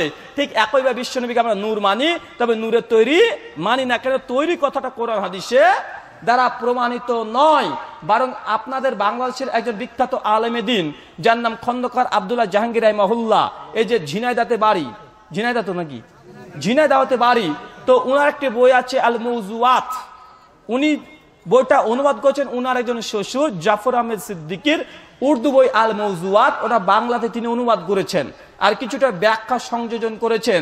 তো তিনিও লিখেছেন যে রসুলকে নূর প্রসঙ্গে যে হাদিসটি এসেছে, যে আউয়ালু মা খালাকাল্লাহ নূরি, যে আল্লাহ প্রথম নূর সৃষ্টি করেছে, এই হাদিসটা জাল ভিত্তিহীন, হাদিসে কোনো কিতাবে নাই, হুজুরের মুখে এমনি চলছে। ভাই এই কথা আমি বলেছি না, ফুরফুরা পীর সাহেব বলেছেন। আর তারপরে খন্দকার আব্দুল্লাহ জাহাঙ্গীর রাহিমাহুল্লাহ, তারও একটি বই আছে হাদিসের নামে জালিয়াতি। ভাই শুনেছেন কি শুনেন নাই? বইটা 256 থেকে 275 পৃষ্ঠা পর্যন্ত আলোচনা করেছে। দিয়ে খন্দকার আব্দুল্লাহ জাহাঙ্গীর রাহিমাহুল্লাহ তিনিও বলেছেন বিশ্বনবীর সম্পর্কে যে নূর প্রসঙ্গে হাদিসগুলো এসেছে, যে বিশ্বনবীকে প্রথম নূর রূপে আকাশে রাখা হয়েছিল, বিশ্বনবী প্রথম নূর সৃষ্টি করা হয়েছিল, এই হাদিসগুলো একটাও সহিহ নয়, কোনো কিতাবে বর্ণনা আসেনি, মানুষ এমনি এমনি বর্ণনা করছে। বরঞ্চ তাফসিরে মারিফুল কোরআন নাম শুনেছেন? সূরা তাহা খুলবেন, সূরা নম্বর 20 আয়াত নম্বর 55, কদ জাআকুম মিনাল্লাহি, সরি, আমরা যে মৃত ব্যক্তিকে যখন দাফন করে আমাদের সমাজে প্রচলিত আছে কোন দোয়াটা ভাই? মিনা খলাকনাকুম, আছে না নেই? এই যে দোয়াটা পাঠ করছে, এই আয়াত কোরআনের সূরা তাহার 55 নম্বর আয়াত। এখনই তাফসিরে মারিফুল কোরআন খুলে দেখেন, ওখানে একটা হাদিস নিয়ে আসা হয়েছে। কোন হাদিস? যে হাদিসটাতে পরিষ্কারভাবে বলা হচ্ছে আব্দুল্লাহ বিন মাসউদ থেকে, যে আমি আবু বকর ওমর যে মাটির তৈরি সে মাটিতেই দাফন হব। ভাই বোন তো কি বুঝলেন? তাফসিরে মারিফুল কোরআনে বর্ণনাটা নিয়ে আসা হয়েছে যে আমি আবু বকর ওমর, আল্লাহ রাসূল বলছেন নিজেই যে আমি আবু বকর ওমর যে মাটির তৈরি সে মাটিতেই দাফন হব। ভাই বোন পরোক্ষভাবে কি বলা হলো? কি বলা হলো ভাই? পরিষ্কারভাবে বোঝা যাচ্ছে যে বিশ্বনবী এই কথাই বলছে আমি আবু বকর ওমর যে মাটির তৈরি সে মাটিতেই দাফন হব। দেখেন আল্লাহ রাসূল নিজের দিকে ইঙ্গিত করলো কি করলো না, চিনি আদম আলাইহিস সালাম যখন মাটি দিয়ে তৈরি হয়েছে, আল্লাহ সুবহানাহু ওয়া তাআলা ঠিক একইভাবে বিশ্বনবীকে মাটি দিয়ে তৈরি করেছে। সূরা ইমরান 59 নম্বর আয়াতে তো আরো স্পষ্ট যে ঈসা আলাইহিস সালামকে আল্লাহ কি দিয়ে তৈরি করেছে? মাটি থেকে। ভাই যার বাপই নেই, ঈসা আলাইহিস সালাম বাবা ছিল? বাবা ছিল ভাই? তো যার বাপ নেই সেও যদি মাটির তৈরি হয়, তো এটা তো আমরা বুঝি না, তাকে যদি মাটির তৈরি বলা হয়, যেন আদম থেকে শুরু করে একদম ঈসা পর্যন্ত তারাও বিশ্বাস করে, তো ভাই আমাদের নবীকে যদি মাটির তৈরি বলি এটাতে কি আপত্তি? তবে আমাদের আকীদা কি? সূরা কাহফ সূরা নম্বর 18 আয়াত নম্বর 10, সূরা হামিম সাজদা সূরা নম্বর 41 আয়াত নম্বর 6, বিশ্বনবী আল্লাহ সুবহানাহু ওয়া তাআলা বিশ্বনবীকে পরিষ্কার ঘোষণা দিতে বলেছেন, কুল, হে নবী আপনি বলে দিন, ইন্নামা আলাম ইন্নামা আনা বাশারা মিসলুকুম, আপনি বলে দিন আমি একজন বাশার মাত্র। বা এটা কার কথা? কোরআনের সূরা কাহফ আয়াত নম্বর 10, সূরা হামিম সাজদা আয়াত নম্বর 6। আল্লাহ বলেন নবী আপনি বলে দিন, আপনি জানিয়ে দিন আপনি একজন বাশার মাত্র। ভাই বাশার কি? সূরা সুয়াদ আয়াত নাম্বার 71 কে জিজ্ঞাসা করেন কোরআনে, বাশারা খলাকা মিনাত তিন, আমি বাশারকে সৃষ্টি করেছি মাটি থেকে। তবে কোরআনের একটা আয়াতের ব্যাখ্যা করে কি করে না? কোরআনের একটা আয়াত আর একটা জায়গা থেকে ব্যাখ্যা নেওয়া যায় কি যায় না? তো স্পষ্ট কোরআনে আল্লাহ সুবহানাহু ওয়া তাআলা বলছে যে বিশ্বনবী একজন বাশার, আর কোরআনে বলছে বাশারকে সৃষ্টি করা হয়েছে তিন থেকে, মানে মাটি থেকে। তবে আমরা মনে করি যে বিশ্বনবী মুহাম্মদ সাল্লাল্লাহু আলাইহি ওয়াসাল্লাম তিনি মানুষ ছিলেন, তিনি মাটিরও তৈরি ছিলেন, তাকে বৈশিষ্ট্যের দিক থেকে তাকে নূর বলা হয়েছে। কথা বোঝেন নাই? বৈশিষ্ট্যের দিক থেকে তাকে নূর বলা হয়েছে। আল আকিব, বিশ্বনবীর একটা নাম কি নাম না? আল মাহি, শত্রু বিনাশকারী, বিশ্বনবীর নাম কি নাম না? মুহাম্মদ, আহম্মদ, আল্লাহর নাম আছে কি নেই?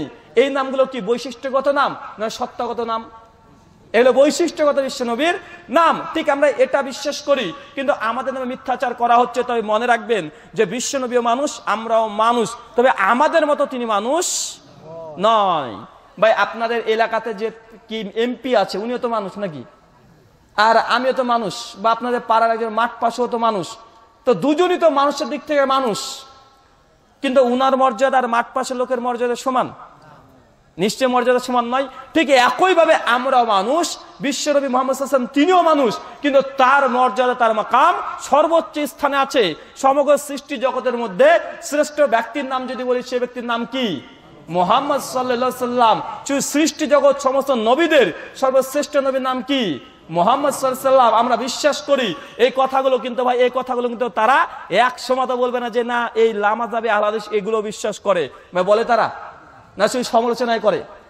ভাই আমরা হচ্ছে এমন একটা জাত যে আমরা যেটা মুখ দ্বারা মানে অন্তর দ্বারা বিশ্বাস করি না, সেটা জোরপূর্বক যদি মারেন তবু মুখ দ্বারা আমাদের বের হবে না, বুঝেন না? আমাদেরকে যদি মারতে মারতে দেখেন না যে মসজিদ থেকে তাড়িয়ে দিচ্ছে, তবে জোরে আমিন বলছেই বা আছে না নেই? কেন? হাদিস দ্বারা প্রমাণিত আমরা মানবো, হাদিস দ্বারা প্রমাণিত আমরা মানবো। তো আমরা যেটা মানি না সেটা বলি না।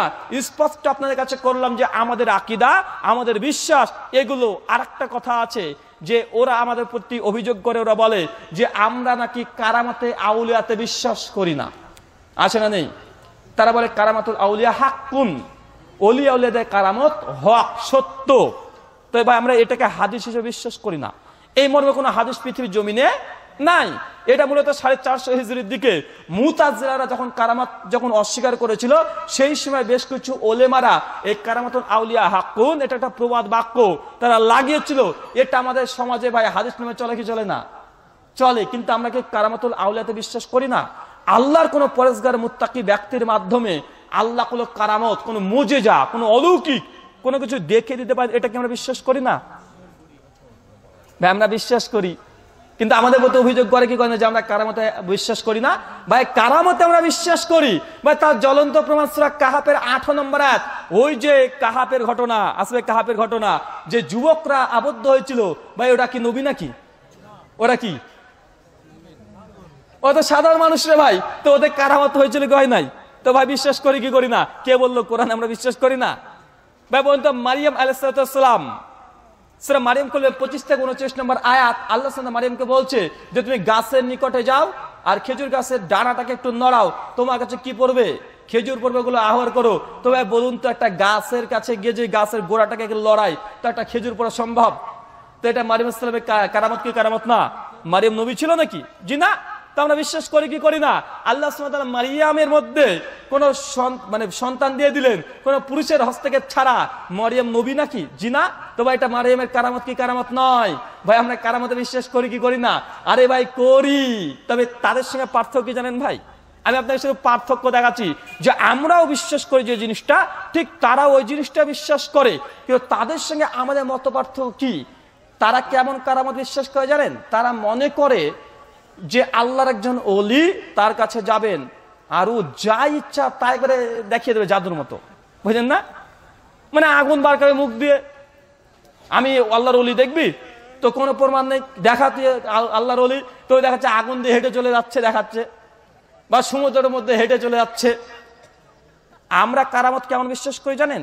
এবার আমাদের পরিষ্কার, তারপরে তাদের কথাটা বলছি যে আমরা বিশ্বাস করি, কিন্তু আমাদেরকে অভিযোগ করা হয়। আমরা মনে করি কারামত যখন হবে তখন সেই ব্যক্তি নিজে বুঝতে পারবে না যে তার মধ্যে দিয়ে কারামত ঘটে গেল, বুঝলেন না? সেই ব্যক্তি নিজে বুঝতে পারবেন। আল বিদায়া ওয়ান নিহায়াতে স্পষ্ট একটা হাদিস আছে, ইমাম বাইহাকির একটা কিতাব আছে ইতিকাদ ৭৬ নম্বর পৃষ্ঠাতে ঘটনা মজুদ আছে। ওমর বিন খাত্তাব রাদিয়াল্লাহু তাআলা আনহু, ইসলামের দ্বিতীয় খলিফা, তিনি যখন মসজিদুল নববীতে যখন দাস মানে জুম্মার খুতবা দিচ্ছেন 23 হিজরিতে, কত হিজরি? 23 হিজরিতে। আর সেই সময়তে কমপক্ষে 1000 কিলোমিটার দূরে ওমর বিন খাত্তাব বেশ কিছু সৈন্য পাঠিয়েছিল জিহাদের ময়দানে। তো তারা জিহাদ করছে, আর ওমর বিন খাত্তাব হঠাৎই জুম্মার খুতবার মধ্যে চিৎকার করে বলছে যে, তার নামটা ভুলে গেলাম, তার নাম ধরে বলছে যে তুমি অমুক জায়গাতে গিয়ে পাহাড়ের নিচে তুমি লুকিয়ে পড়ো, তোমার পেছনে শত্রু। ওমর বিন খাত্তাব কোথায় বলছে? মসজিদ নববীতে। আর যুদ্ধ চলছে কোথায়? 1000 কিলোমিটার দূরে। আর ওই ব্যক্তি কোন রকম ওমর বিন খাত্তাবের কথাটা শুনে ফেলেছে, উনি সঙ্গে সঙ্গে একটা পাহাড়ের পেছনে গিয়ে লুকিয়ে পড়লেন। ভাই সহিহ সনদে বর্ণনা আছে, এটা ওমর বিন খাত্তাবের কি মুজিজা না, এটা কি বলা হয়? কারামত বলা হয়। আমরা ভাই বিশ্বাস করি কি করি না? কিন্তু আমি বলছি বা আমরা বিশ্বাস করি যে এর মাধ্যমে কারামত ঘটছে, সে নিজেও বুঝবে না যে আমার মাধ্যমে কারামত ঘটে গেল। কেন? ওমর বিন খাত্তাবে দেখেন একটা কথা, কত হাজার কিলোমিটার দূর থেকে সে সাবি শুনতে পেয়েছে ভাই, 1000 কিলোমিটার। আবার আল বিদায়া নিহায়াত তার পরেরই একটা ঘটনা মজুদ আছে, সে বুখারী 3700 নম্বরের ঘটনা সংক্ষিপ্ত আছে যে ওমর বিন খাত্তাব ওই 23 হিজরিতেই, একই হিজরিতে তিনি ফজরের সালাত আদায় করছেন। কিসের? ফজরের জামাতের সালাত আদায় করছেন। পেছন থেকে আবু লুলু, একজন শয়তান, ওই ব্যক্তি এসে ওমর বিন খাত্তাবকে নামাজরত অবস্থাতে কয়েকবার তরবারিটা তার শরীরের মধ্যে প্রবেশ করিয়ে দিলেন। ওমর বিন খাত্তাব অজ্ঞান হয়ে পড়ে গেলেন। কিছুক্ষণ পর যখন তার যখন অজ্ঞান থেকে জ্ঞান এসলো, সহজে সাহাবীদেরকে জিজ্ঞাসা করছে আমার কি হয়েছিল, কি ব্যাপার, কি ঘটেছিল? ভাই বলেন তো, ওমর বিন খাত্তাবের কথা 1000 কিলোমিটার দূর থেকে শুনতে পেলেন, কিন্তু পেছনে পড়ছে নামাজকে এই আবু লুলু, তার কথা বুঝতে পারলেন না। বুঝেন নাই তো? কারামত যে কখন ঘটবে এই ব্যক্তি নিজে বুঝবে না। আপনার মধ্যে ঘটে যেতে পারে, আমার মধ্যে ঘটে যেতে পারে, কিন্তু এটা কোনো মানুষ বুঝতে পারবে না। আর 2, কারামত সে নিজের ইচ্ছাতে করতে পারবে না। মানে আপনি নিজের ইচ্ছাতে দেখাবেন, এটা সম্ভব নয়। এটা আল্লাহর ইচ্ছাতে কখন কিভাবে ঘটবে আপনি বুঝবেন না। তার একটা দলিল দেখেন ভাই, মূসা আলাইহিস ঘটনা জানেন কি জানেন না? মূসা থেকে ফেরাউনের কাছে গিয়েছে, ফেরাউনের কাছে গিয়ে ফেরাউন বড় বড় একদম ভাব নিচ্ছে। তো তার আগেরকার ঘটনা যে মূসা আলাইহিস সালামকে আল্লাহ বলছে তুমি ফেরাউনের কাছে যাও। মূসা আলাইহিস সালাম নিজের অপারগতার কথা বলে যে আল্লাহ সম্ভব না, এত বড় মানুষ। তো আল্লাহ তখন কি বলছে যে মূসা তোমার হাতে কি? তো মূসা বলছে লাঠি, ফেলো। আর যে ফেলেছে হয়ে গেছে সাপ। আর মূসা আলাইহিস সালাম পেছনে চলে আসে কি আসে নাই? মূসা আলাইহিস সালাম জানতেন না কারামত ঘটবে। বোঝেন নাই ভাই?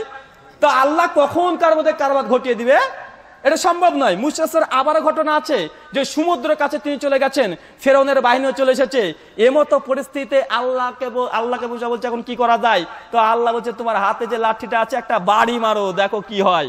মানে মূসা আলাইহিস সালাম জানতেন না, যদি জানতেন কারামত তিনি নিজে ইচ্ছা মতো করবে তো আল্লাহর সঙ্গে বলার কি দরকার, পারমিশনের দরকার কি? লাঠি দিয়ে বাড়ি মারবে, রাস্তা তৈরি হবে, উনি চলে যাবে। বা কথা বুঝতে পারছেন কি আমার? মানে আমরা কারামতে বিশ্বাস করি, তো দুটো শর্ত হচ্ছে কি? এক, সেই ব্যক্তি নিজের ইচ্ছে মতো কারামত দেখাতে পারবে না, ওর এখতিয়ারই নাই। 2, আল্লাহ যখন ইচ্ছা তখনই কারামত সংগঠিত করবে, ও বুঝতেই পারবে না যে কারামত ঘটে গেল, পরে বুঝবে আরে কিভাবে কি হলো। আর কারামত দিয়ে যদি আল্লাহর ওলি হওয়া যায় তো ভাই হিন্দুদের মধ্যে কারামত হয় কি হয় না? হিন্দু ন্যাংটা সাধু কলকাতায় যান, আপনার পীর সাহেবের চেয়ে বড় বড় কারামত দেখায়। বুঝেন না ভাই? যান খ্রিস্টানদের কাছে যান, আপনার পীর সাহেবের চেয়ে বড় বড় কারামত দেখায়, আকাশে ভেসে থেকে এইভাবে। বুঝেন নাই ভাই? এখনই আপনি আমাদের কলকাতায় চলে যান কালী মন্দিরে, ন্যাংটা সাধু আর কত করে ধুলি কাদা মেখে বসে আছে, দিনে দুপুরে ভাই কারামত দেখায়। ভাই কারামত না গেলে শয়তান, মানে জিনকে বশ করে ও শয়তানি দেখাচ্ছে, এগুলো কারামত নয়। কোন পীর সাহেব যদি বলে যে আমি কারামত দেখাতে পারি, কি তুই কালকে রাত্রিতে আসিস, আমি তোকে এই জিনিসটা করে দেখাবো, কাল রাত্রে আসিস তোকে আগুন দিয়ে হেঁটে দেখাবো, আগুন খেয়ে দেখাবো, যদি কোনো পীর দাবি করে যে এটা পীর না এটা শয়তান, কেন? কারামত আর বাপের জিম্মেদারিতে নেয়, ও নিজের ক্ষমতা রাখেন, এটা আল্লাহর, কখন হবে ওর বাপও জানবে না, ও তো দূরের কথা। বোঝেন নাই? তবে আমরা বিশ্বাস করি কি করি না? আমি আপনাকে শুধু বোঝাচ্ছি কোনগুলো বলেন তো ভাই, যেগুলো আমরা বিশ্বাস করি কিন্তু আমাদেরকে বলছে এরা বিশ্বাস করে না, আমাদেরকে মানুষের কাছে কালার করছে, কিন্তু ভাই তাদের বিশ্বাস আর আমাদের বিশ্বাসের পার্থক্য আছে। কথা বুঝতে পারছেন? কেমন পার্থক্য বলেন তো ভাই? ভাই বন্ধু, হযরত ঈসা আলাইহিস সালামকে আমরা মুসলিমরা বিশ্বাস করি কি করি না? ভাই খ্রিস্টানরা বিশ্বাস করে কি করে না? খ্রিস্টানদের অভিযোগ কি জানেন? খ্রিস্টানরা বলে যে মুসলিমরা ঈসাকে মানে না। কারা বলে ভাই? খ্রিস্টানরা। খ্রিস্টানদের অভিযোগ আমাদের প্রতি, মুসলিমদের প্রতি, সমগ্র মুসলিমদের প্রতি কি অভিযোগ? মুসলিমরা ঈসা আলাইহিস সালামকে মানে না। কেন মানে না বলে জানেন? কারণ খ্রিস্টানরা মনে করে যিশু ও আল্লাহ, ও আল্লাহর বেটা, নাউজুবিল্লাহ মিন জালিক। আমরা মুসলিমরা মানি না আল্লাহর বেটা, কিন্তু আসলে ঈসা আলাইহিস সালামকে কি আমরা মানি না? আরে ভাই আমরা মানি যে ঈসা আলাইহিস সালাম আল্লাহর রাসূল, আল্লাহর দূত। আরে ঈসা আলাইহিস সালামকে যদি কোনো মুসলিম বিশ্বাস না করে সে মুসলিম হতে পারবে? কেন? নবী রাসূলকে বিশ্বাস করার শর্ত কি শর্ত না ইমানের মধ্যে? আমানতু বিল্লাহি মালাইকাতি কুতুবিহি রাসূলি, রাসূলের প্রতি বিশ্বাস করতে হবে কি হবে না? তো ঈসাকে যদি কোনো মানুষ যদি বিশ্বাস না করে সে মুসলিম হতে পারবে? কিন্তু খ্রিস্টানরা কি বলে যে মুসলিমরা ঈসা আলাইহিস সালামকে মানে না। আরে ভাই মুসলিমরা ঈসাকে মানে, খ্রিস্টানরা ঈসাকে মানে, তো মানার মধ্যে পার্থক্য আছে না নেই? আমরা মানি আল্লাহ রসুল, তারা মনে করে আল্লাহর বেটা। তো ভাই তাদের মানার আমাদের মানার মধ্যে পার্থক্য আছে না নেই? পার্থক্য আছে। তো ভাই গোমরা কারা? তারা না আমরা? তারাই গোমরা। কেন? আল্লাহর বেটা বানিয়েছে। আমরা বলি আল্লাহ রসুল।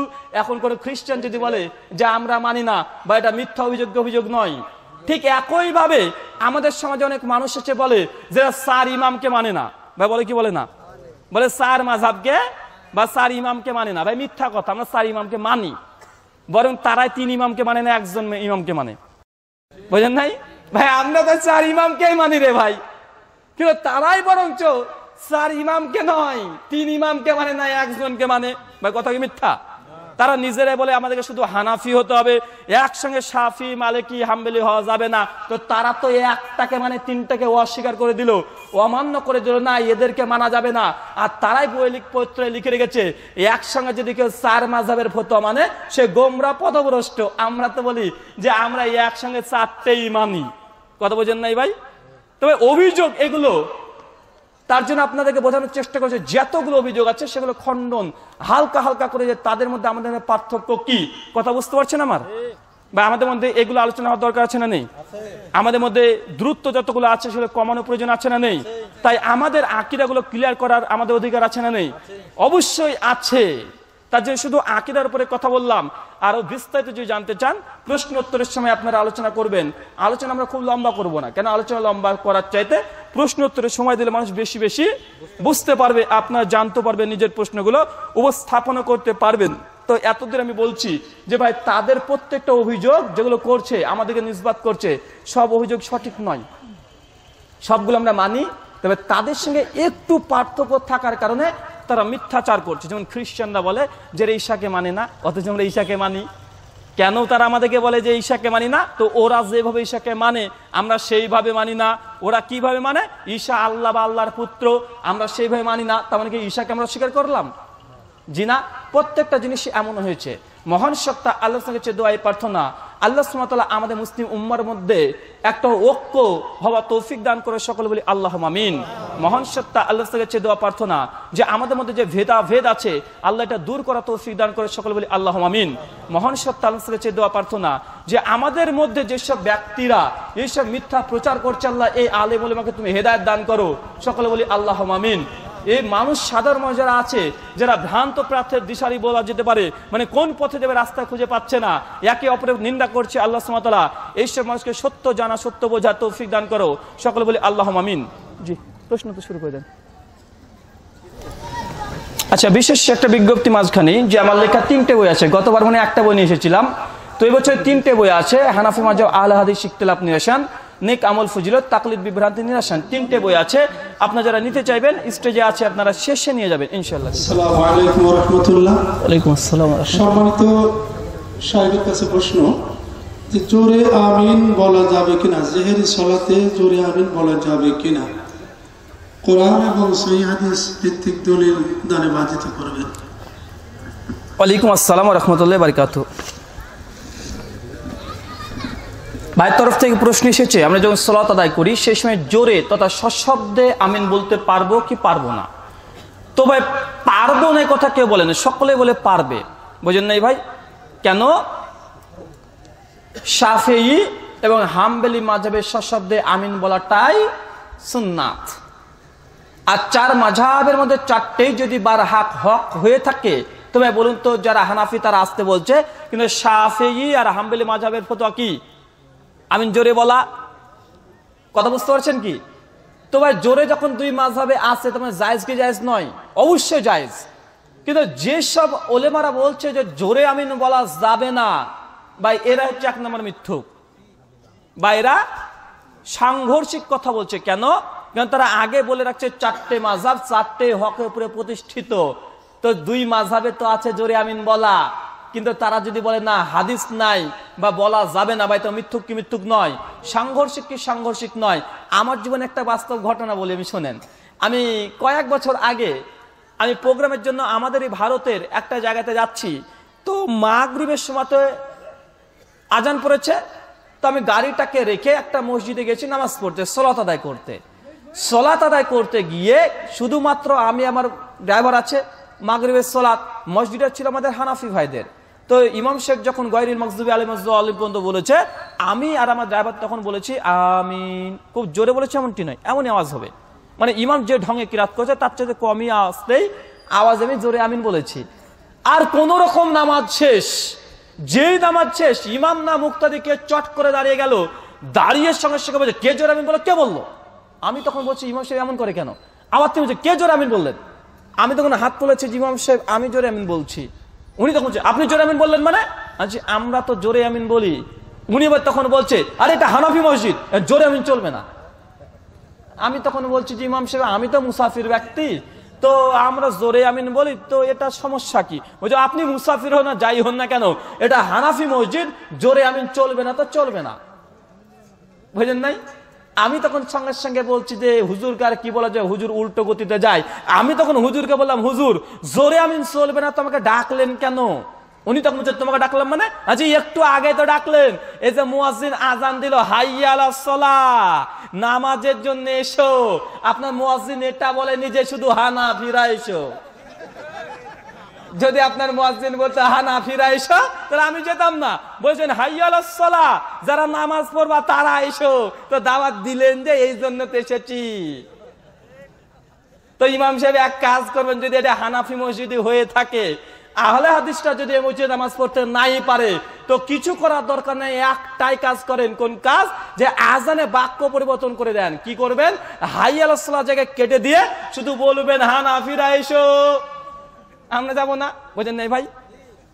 তো জোরে আমিন বলা যাবে কি যাবে না? দুই মাযহাবের জোরে আমিন বলা বৈধ। সুনান তিরমিজি হাদিস নাম্বার 248, ওয়াইল বিন হুজুর রাদিয়াল্লাহু তাআলা আনহু থেকে হাদিস বর্ণনা আছে, আবি হুরায়রা থেকে হাদিস বর্ণনা আছে, রাসূল যখন গায়রিল মাগযুবি আলাইহিম ওয়াজ-যালিন বলতেন ফাকালা আমিন, তখন আমিন বলা হতো, মাদ্দা বিয়া সাউতা রাফা বিয়া সাউতাহা, আওয়াজটাকে জোরে করতেন এবং উঁচু করতেন।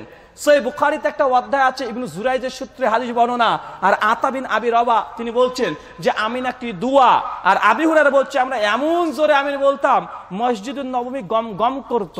এটা সহিহ বুখারীতে হাদিস নয়, এটা তালিকাত হিসেবে এসেছে, কিন্তু এই তালিকাতটা হাদিস রূপে এসেছে মুসান্নাফ আব্দুর রাজ্জাক, হাদিস নাম্বার 2640 সনদ, সহিহ সূত্রে বর্ণনা আছে। আর ইমাম বুখারী তো অধ্যায় রচনা করেছে, ইমাম ওকার মুক্তাদি সকল উচ্চ স্বরে আমিন বলতে হবে। তো ভাই দলিল একাধিক আছে, আপনাকে শুধু দুটো দলিল দিলাম। কি দুই মাযহাবে যেহেতু জায়েজ, তো কোন মুকাল্লিদ কোন মাযহাবী ব্যক্তি যদি বলে জোরে আমিন বলা যাবে না, তাহলে ইমাম শাফিঈ আর ইমাম হাম্বলি এই দুজন ইমাম ভুল করেছে। বুঝলেন নাই ভাই? তারপর তো হাদিস থেকে দলিল দিলাম, আসলে বিষয়টি স্পষ্ট হয়েছে। জি সম্মানিত শাইখের কাছে প্রশ্ন, সম্মানিত শাইখের কাছে প্রশ্ন, সালাতের ভিতরে তাকবীরে তাহরিমা ছাড়া অন্য তিন জায়গায় রাফাউল ইয়াদাইন করা যাবে কি না, এটা হাদিস দ্বারা প্রমাণ করবেন। ওয়ালাইকুম আসসালাম ওয়া রাহমাতুল্লাহি ওয়া বারাকাতুহু। ভাই প্রশ্ন করেছেন রাফুল ইয়াদাইন প্রসঙ্গে। তো প্রথমে মনে রাখবেন যে এই রফুল ইয়াদাইনের ক্ষেত্রে একই রায়।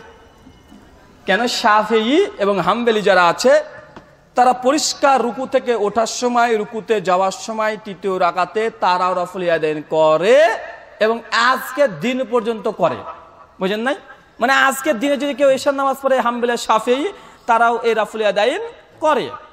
ইমাম মালিক থেকে দুটো মত পাওয়া যায়। মুদাতুল কুবরাতে ইমাম মালিকের ছাত্র মোহাম্মদ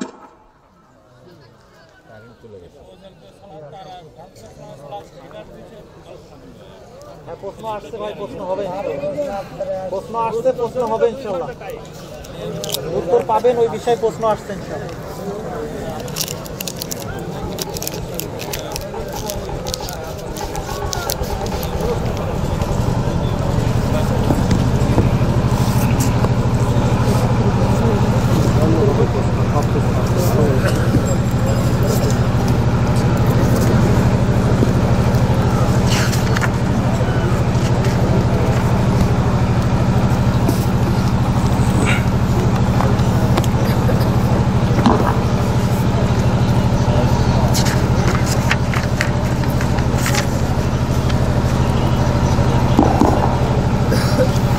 আসসালামু আলাইকুম ওয়া রাহমাতুল্লাহ। জেক ভাই আমরা আলোচনা যে প্রশ্নোত্তর পর্বে গিয়েছিলাম, সে প্রশ্নোত্তর ছিল যে রফুল ইয়াদাইন করা প্রসঙ্গে। তো ভাই প্রথম কথা আপনাকে বললাম কি যে চার মাযহাবের মধ্যে দুই মাযহাবে আজকের দিন পর্যন্ত তারা রফুল ইয়াদাইন করে।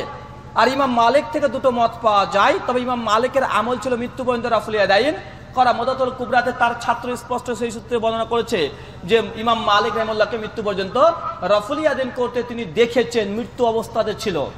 3 নম্বর এখানে পয়েন্ট হচ্ছে এটা যারা বলছে রফুল ইয়াদাইন করা যাবে না, তাদের দাবি কি ভাই? তাদের দাবি কি?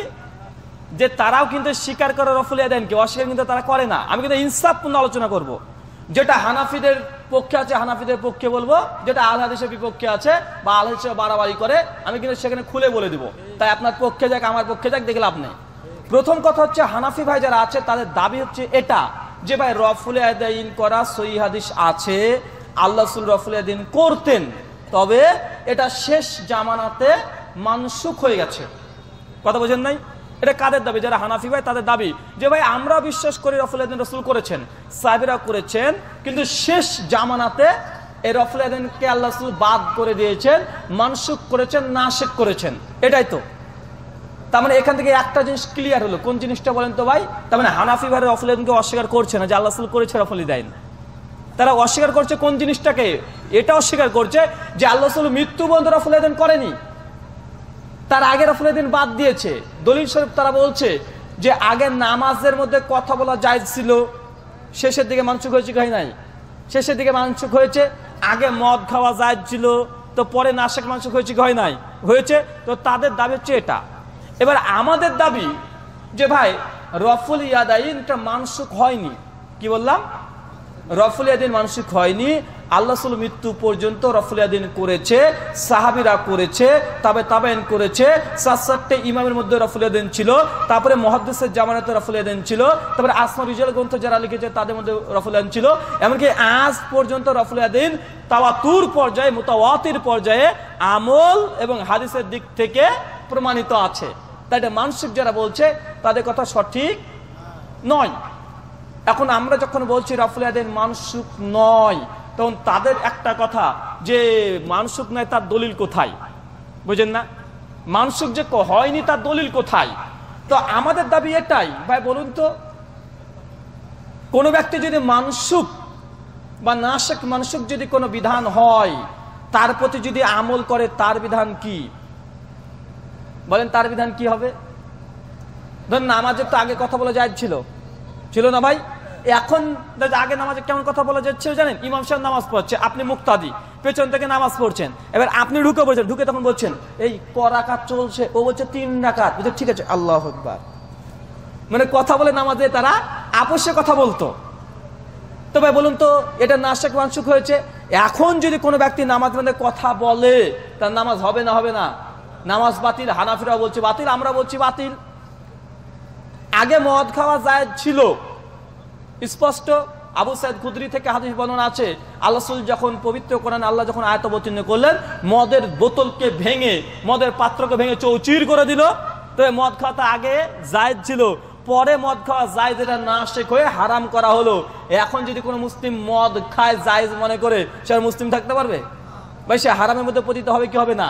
ঠিক একইভাবে আমাদের হানাফি ভাইদের কাছে প্রশ্ন হচ্ছে এটা যে ভাই বলুন তো রফুল ইয়াদাইন আগে জায়েজ ছিল, আপনি বলছেন পরে মানসুখ হয়েছে, তো এখন যদি কেউ রফুল ইয়াদাইন করে তার নামাজ হবে কি হবে না?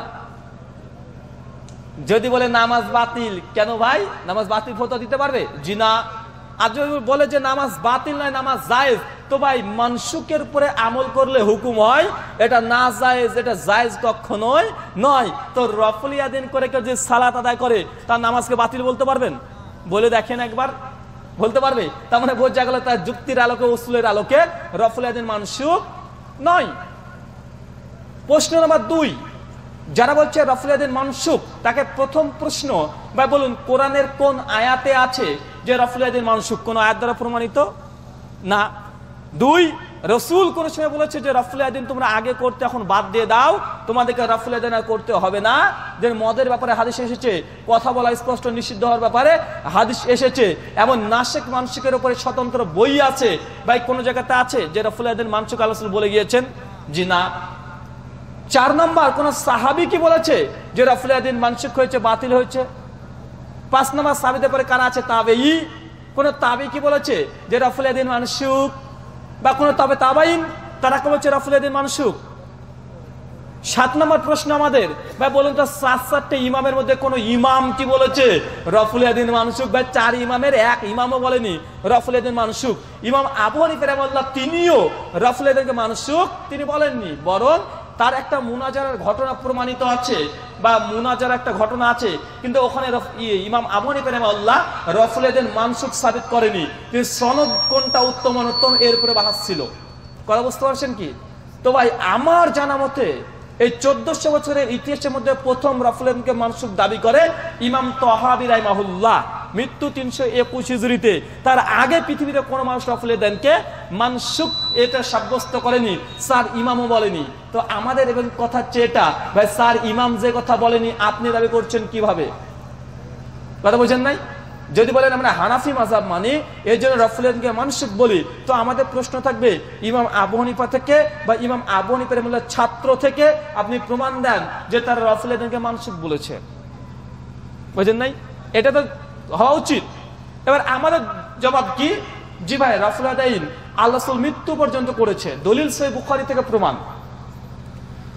সহিহ বুখারী 631 নম্বর হাদিস খুলবেন, মালিক বিন হুয়াইরিস রাদিয়াল্লাহু তাআলা আনহু সূত্রে হাদিস বর্ণনা আছে, এটা ইসলামিক ফাউন্ডেশন সহিহ বুখারী হাদিস নাম্বার 603 আর আধুনিক প্রকাশনী হাদিস নাম্বার 603।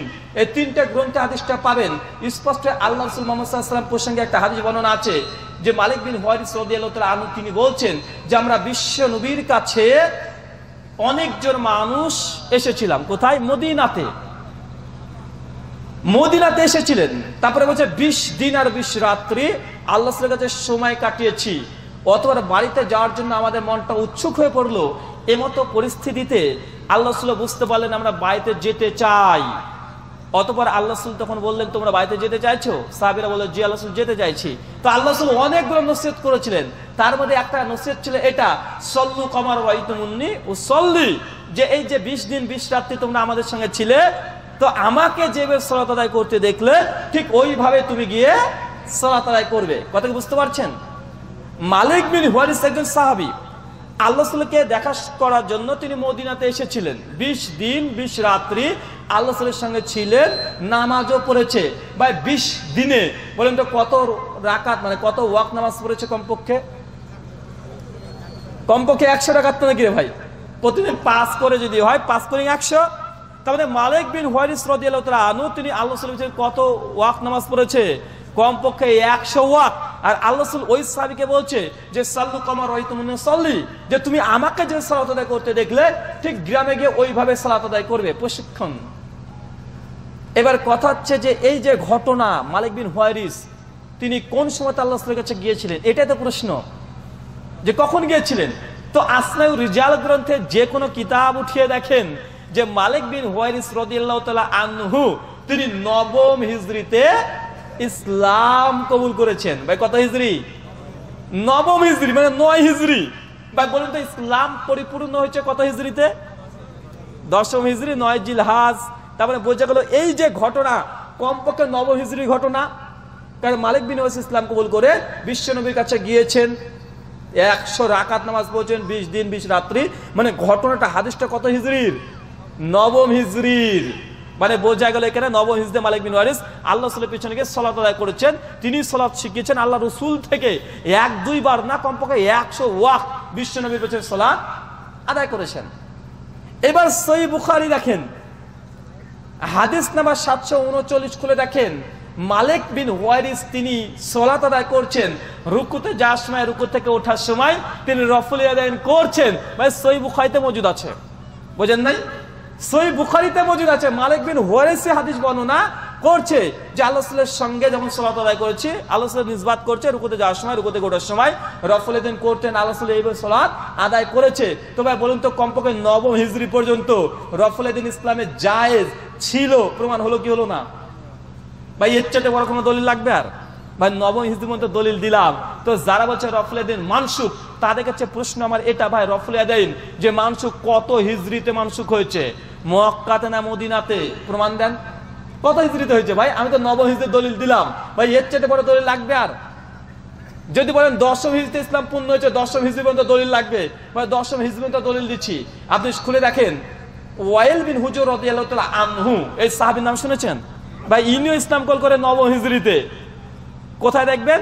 আল্লামা বদরুদ্দিন আইনি হানাফি রাহিমাহুল্লাহ মৃত্যুবরণ করে 855 হিজরি। তার একটা সহিহ বুখারীর সারা আছে উমদাতুল কারি 735 নম্বর হাদিসের ব্যাখ্যা করতে গিয়ে আল্লামা আইনি তিনিও লিখেছেন যে ওয়াইল বিন হুজর রাদিয়াল্লাহু তাআলা আনহু তিনি নবম হিজরিতে ইসলাম কবুল করেছে। কত হিজরি ভাই? নবম হিজরি। আর ওয়াইল বিন হুজর রাদিয়াল্লাহু তাআলা আনহুর একটা আমল আছে কোথায়? সূরা নাসাই 1159 আর সূরা কুবরা লিন নাসাই হাদিস নাম্বার 750 যে ওয়াইল বিন হুজর রাদিয়াল্লাহু তাআলা বলছে যে তিনি ইসলাম কবুল করেছেন তার পরের বছর তিনি গিয়েছেন বিশ্বনবীর কাছে আর রাসূলকে দেখছেন তিনি চাদরের মধ্য থেকে রুকুতে যাওয়ার সময় রুকু থেকে ওঠার সময় রফলেদেন করছেন। ভাই ওয়াইল বিন হুজর রাদিয়াল্লাহু তাআলা আনহু নবম হিজরিতে ইসলাম কবুল করেছে। তিনি গিয়েছেন কত হিজরি? বলে তার পরের বছর মানে 10ম হিজরি। ওয়াইল বিন হুজর বলছে রাসূলকে দেখলাম চাদরের মধ্যে থেকে তিনি রফলেদেন করছেন। ভাই এটা কত হিজরি কথা? 10ম হিজরি। তো ভাই 10ম হিজরি ইসলাম পরিপূর্ণ, 10ম হিজরির মধ্যে দলিল দিলাম, বলুন তো আর দলিল লাগবে? আর দলিলের দরকার আছে? এ বিষয়ে বিস্তারিত জানার জন্য ইউটিউবে চান লিখেন বি আর রাহুল হোসেন রাফুলিয়া দিন কি মানসুখ, এ বিষয়ে পরে আমার বেশ কয়েকটা আলোচনা পেয়ে যাবেন। ওখানে গিয়ে দেখেন আরো অনেকগুলো দলিল দেওয়া হয়েছে। আপনার জানার জন্য আমি এতটাই দিলাম, তারপরে অসংখ্য দলিল দেওয়া সম্ভব। তারপরে একটা কথা বলি, বা ইমাম বুখারী রাহিমাহুল্লাহ তার একটা আলাদা বই আছে জুজুল রাফুল ইয়াদাইন, 198 খানা হাদিস আছে, বা ইমাম বুখারী রচনা করে গেছেন। তো রাফুল ইয়াদাইন যদি মানসুখ হতো, ইমাম বুখারী তো বলতো তাহলে খণ্ডন করতো, বা সালাফদের মধ্যে কেউ বলতো রাফুল ইয়াদাইন মানসুখ, কেউ বলেনি ইমাম তাহাবী ব্যতীত। তাই রাফুল ইয়াদাইন মানসুখ এটা যারা দাবি করছে সম্পূর্ণ ভিত্তিহীন। এটা না সালাফরা বলেছে না খালাফরা বলেছে, ইদানি কিছু হুজুররা বলছে। আশা করি সেটা স্পষ্ট হয়েছে।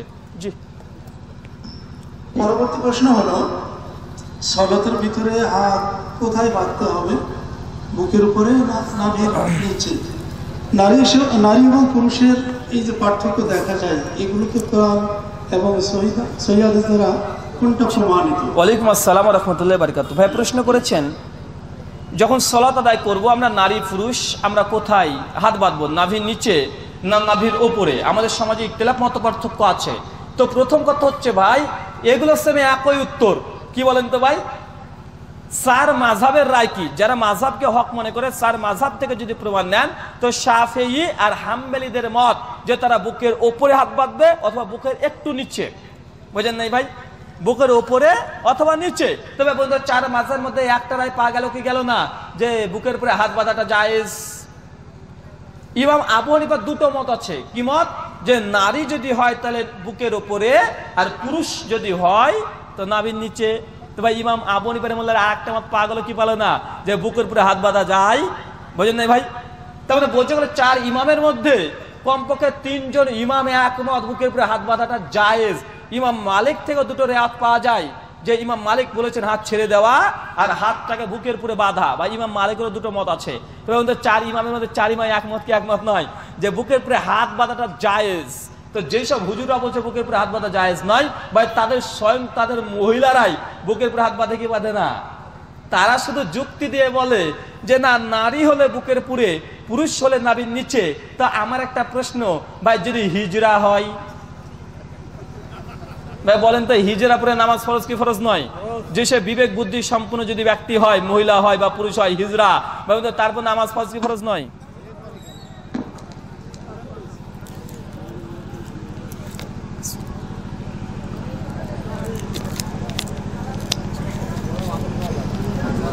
ডিস্টার্ব করেছে কেন ভাই?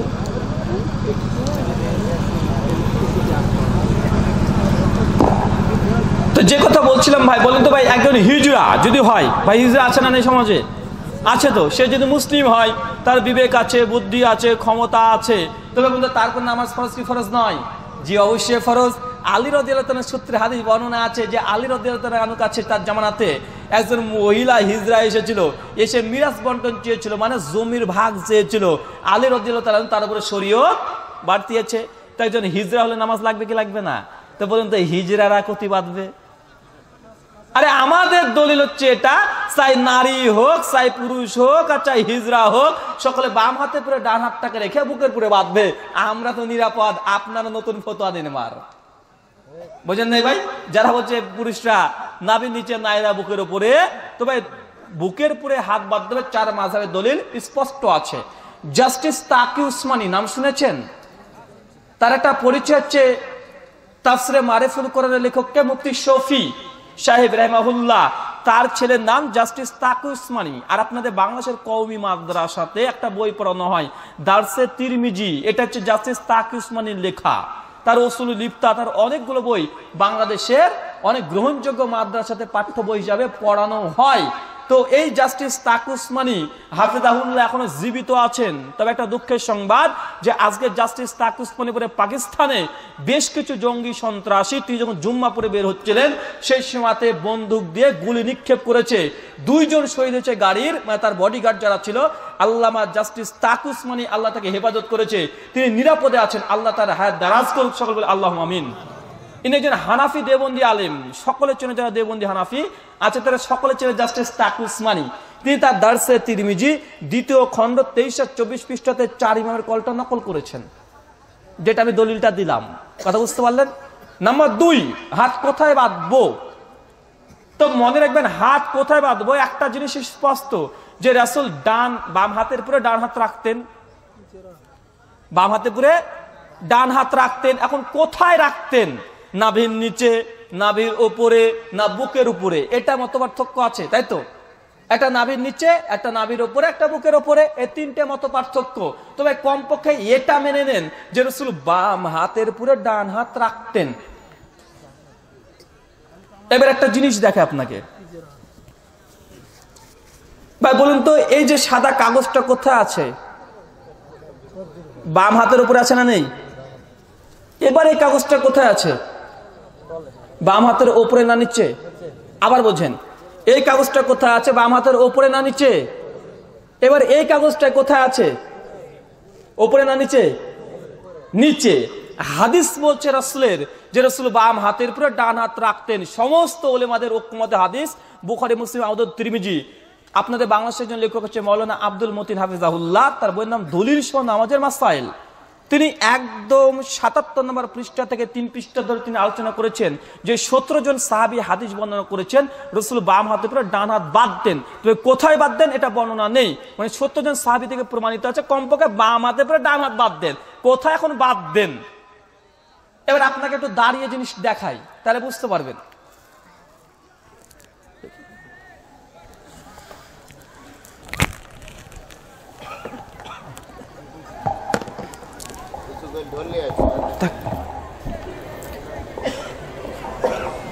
দেখতে পাচ্ছেন আমাকে ভাই? যারা আমরা নাভির নিচে হাত বাঁধি, ভাই বলুন তো হাতটা কি বাঁধি? এইভাবে বাঁধি তো। আচ্ছা, এটা কি বাম হাতের ওপরে ডান হাত না বাম হাতের নিচে ডান হাত? একটু ভালো করে দেখেন, বলেন তো ভাই,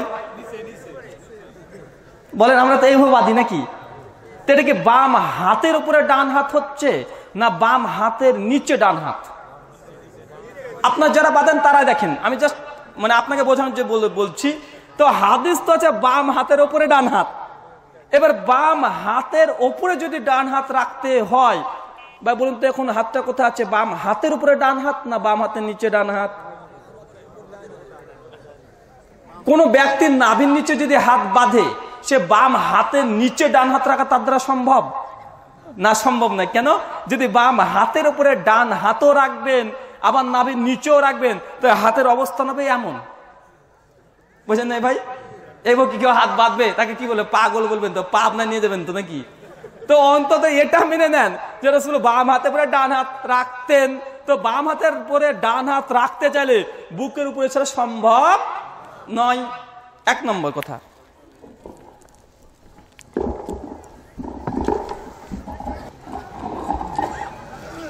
জি, 2 নম্বর পয়েন্ট, যে সহিহ বুখারী হাদিস নম্বর 740, যেটা সাহল বিন সাদ রাদিয়াল্লাহু তাআলা আনহু সূত্রে হাদিস বর্ণনা আছে যে রাসূল যখন তিনি সালাত আদায় করতেন তখন বাম হাতে পুরো ডান হাত জেরা শব্দ আছে, যেটা তিনি জেরার পুরো হাত রাখতেন। জেরা অর্থ কি? পবিত্র সূরা কাহাফ 18 নম্বর সূরা 18 নম্বর আয়াত পড়েন, ওই যে আসহাবে কাহাফের সে কুত্তাটা জেরা ঢুকিয়েছিল। মানে জেরা অর্থাৎ কি? মনে হয় হাতের 3টা অংশ আছে। হাতের কটা অংশ আছে? 3টা অংশ। এইখান থেকে এত দূরকে পুরোটা হাতটাকে বলে কি? পুরোটাকে বলে হাত, বলে কি বলে না? এটা আরবিতে বলে ইয়াদ। বুঝেন নাই? আর এইখান থেকে হাতের এই অংশটাকে বলা হয় জেরা। কি বলা হয় ভাই? জেরা। আর এইখান থেকে এই অংশটাকে বলা হয় রুশগু। তো হাতের কয়টা অবস্থান? টোটাল 3টে হাদিস সহিহ বুখারী হাদিস নম্বর 740। একাধিক হাদিস আছে যে আল্লাহ রাসূল বাম হাতের উপরে ডান জেরা তিনি রাখতেন। তো ভাই জেরা তার মানে কোনটা, এখান থেকে এত দূর। তো এইভাবে যদি হাত রাখেন, জেরাপুরে জেরাটা আপনি রাখছেন, তবে কিন্তু কোথায় রাখতে হবে? নাভি নিচে যাবে হাতটা? সম্ভব?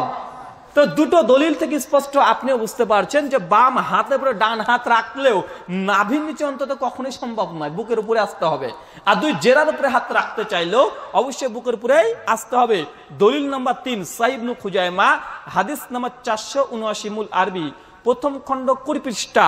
ওয়াইল বিন হুজুর রাদিয়াল্লাহু তাআলা আনহু সূত্রে হাদিস বর্ণনা আছে, তিনি বলছেন রাসূল বাম হাতের উপরে ডান হাত রেখে আলা সাদরি, মানে তিনি বুকের উপরে বাঁধতেন। এখানে সদর শব্দটা উল্লেখ আছে কোথায়? সাহিহ ইবনে খুজাইমা 479 নম্বর হাদিস। এখানে কিছু কিছু হানাফি ভাই যারা আছে তারা এখানে আপত্তি করেছে। আপত্তি কি? যেখানে মুআম্মাল ইবনে ইসমাইল নামক একজন রাবি আছে, সে রাবিকে ইমাম বুখারী রাহিমাহুল্লাহ মুনকারুল হাদিস বলেছেন। বুঝতে পারলেন কি? ইমাম বুখারী নাকি মুআম্মাল বিন ইসমাইলকে মুনকারুল হাদিস বলেছে। এখন যদি হাদিসটা তাহকিক করতে চাই, সাধারণ মানুষ যারা আছেন বুঝতে পারবে না, তবে সংক্ষিপ্ত খণ্ডন করে দিই যে তাদের অভিযোগ ইমাম বুখারী মুআম্মাল বিন ইসমাইলকে মুনকারুল হাদিস বলেছে। আর তারা কথাটা নকল করেছেন ইমাম হাজার আসকালানী তাকরিবুত তাহজিব আর ইমাম যাহাবীর মিজানুল ইতিদাল গ্রন্থ থেকে, যে ইমাম বুখারী কলটা নকল করেছে। তবে আমাদের তাহকিক হচ্ছে এটা, যারা বলছে ইমাম বুখারী মুআম্মালকে মুনকারুল হাদিস বলেছে, কথাটা মিথ্যা। কেন? এটা প্রমাণিত নয়। ইমাম বুখারীর কোন কিতাব থেকে মুআম্মাল বিন ইসমাইল যে মুনকারুল হাদিস এটা প্রমাণিত নয়। তো ইমাম হাজার আসকালানী তার তাকরিবুত তাহজিব আর ইমাম যাহাবী তার মিজানুল ইতিদালে কেন নিয়ে আসলেন? ভাই এটা মনে রাখবেন, ইমাম হাজার আসকালানী রাহিমাহুল্লাহ মৃত্যুবরণ করে 855 হিজরি। কত হিজরি ভাই? 855। আর ইমাম যাহাবী রাহিমাহুল্লাহ তিনি মৃত্যুবরণ করে 748 হিজরি। আর ইমাম বুখারী মৃত্যুবরণ করে 256 হিজরি। তো ভাই ইমাম হাজার ইমাম যাহাবী দুজন কথা নকল করছেন। ইমাম বুখারী বলেছে মুআম্মাল মুনকারুল হাদিস। তো ভাই বলতো ইমাম হাজারের সঙ্গে ইমাম বুখারী দেখা হয়েছিল? তার একটা স্বাভাবিক প্রশ্ন আসে, তো ইমাম হাজার আসকালানী ইমাম যাহাবী এই কথাটা কোথায় পেলেন যে মুআম্মাল জয়ীফ? ইমাম বুখারী বলেছে নিশ্চয় ইমাম বুখারী কোনো গ্রন্থ থাকতে হবে তো নাকি? যদি থাকে তাহলে তাদের কথাটা সঠিক বলে বিবেচিত হবে। তো ইমাম বুখারীর যতগুলো রিজাল শাস্ত্র আছে, তারিখুল কাবির সবচেয়ে বড় তারিখের গ্রন্থ, রিজালের গ্রন্থ, তো সমস্ত ঘেটে দেখা যাচ্ছে যে মূলত ইমাম বুখারী রাহিমাহুল্লাহ তিনি মুনকারুল হাদিস মুআম্মাল বিন ইসমাইলকে বলেননি। কাকে বলেছেন তাহলে? ইমাম বুখারী বলেছেন মুআম্মাল ইবনু সাঈদকে। কাকে ভাই? মুআম্মাল বিন সাঈদকে। আর মুআম্মাল বিন সাঈদের কথাটা নকল করে ফেলেছে ভুল করে প্রথম হাফেজ মির্জি, আর ওর কথা নকল করেছেন ইমাম হাজার ইমাম যাহাবী। ভাই এটা নিয়ে আলোচনা করতে গেলে, তাহকিক আলোচনা করতে গেলে মানে কয়েক ঘন্টা সময় লেগে যাবে। তো এতটা জানেন যে ইমাম বুখারী রাহিমাহুল্লাহ মুনকারুল হাদিস বলেনি। কেন? ইমাম বুখারী তারিখুল কাবির জীবনী নাম্বার 2107 মুআম্মাল বিন ইসমাইলকে নিয়ে এসেছে, কেউ তার প্রতি কোনো অভিযোগ কোনো কালাম করেনি, যারাও করেনি তাদিলও করেনি। আর হানাফি এবং আহলে হাদিসের একটা উসুল, সাধারণ একটা উসুল, বিশেষ করে হানাফি ভাইদের আমরা এখানে অনেকজন উলেমা আছে তা গ্রহণ করেনি, যে ইমাম বুখারী যখন কোন রাবিকে তারিকুল কাবিরে নিয়ে আসে, যারাও করে না তাদিলও করে না, সেই সময় হানাফিদের নিকট ওই রাবিটা শিক্ষা গ্রহণযোগ্য হাসানুল হাদিস। তো ইমাম বুখারী মুআম্মালকে তারিখে নিয়ে এসেছে কিন্তু কোনো অভিযোগ করেনি, তাহলে হানাফিদের নিকট হাদিসটা সহিহ হবে কি হবে না? অবশ্যই ইনসাফের দৃষ্টিকোণ থেকে হানাফিদের হাদিসটাকে সহিহ বলা দরকার, কি বলা দরকার নয়। আর যারা বলছে মুআম্মাল বিন ইসমাইল যয়ীফ মুনকারুল রাবি, ইমাম বুখারী বলছে এটা মিথ্যা কথা। আর একটা কারণ, কেন? সহিহ বুখারীতে ইমাম বুখারী মুআম্মাল বিন ইসমাইলের দুটো হাদিস নিয়েছে তালিকাত হিসাবে। একটা সহিহ বুখারী কিতাবুজ জিহাদ হাদিস না 2700, আর সহিহ বুখারী হাদিস 7083। ইমাম বুখারী দেখেন তালিকাত হিসাবে আর মুতাবায়াত হিসাবে দুটো হাদিস সহিহ বুখারীতে মজুদ আছে। ইমাম তিরমিজিও মুআম্মাল বিন ইসমাইলের হাদিস 415 নম্বর হাদিসে নিয়ে তিনি বলছেন হাদিসটা হাসান। তো ভাই এই বিষয়ে যদি আলোচনা করতে চাই অনেক লম্বা সময় লাগবে। তো বিস্তারিত জানার জন্য আমার একটা বই আছে, বইটার নাম হানাফি মাযহাব এবং আহলে হাদিস ইখতিলাফ নিরসন। এখানে এই বিষয়টা আলোচনা করা হয়েছে যে হানাফি ভাইরা যে অভিযোগগুলো করে সেগুলো খণ্ডন করা হয়েছে।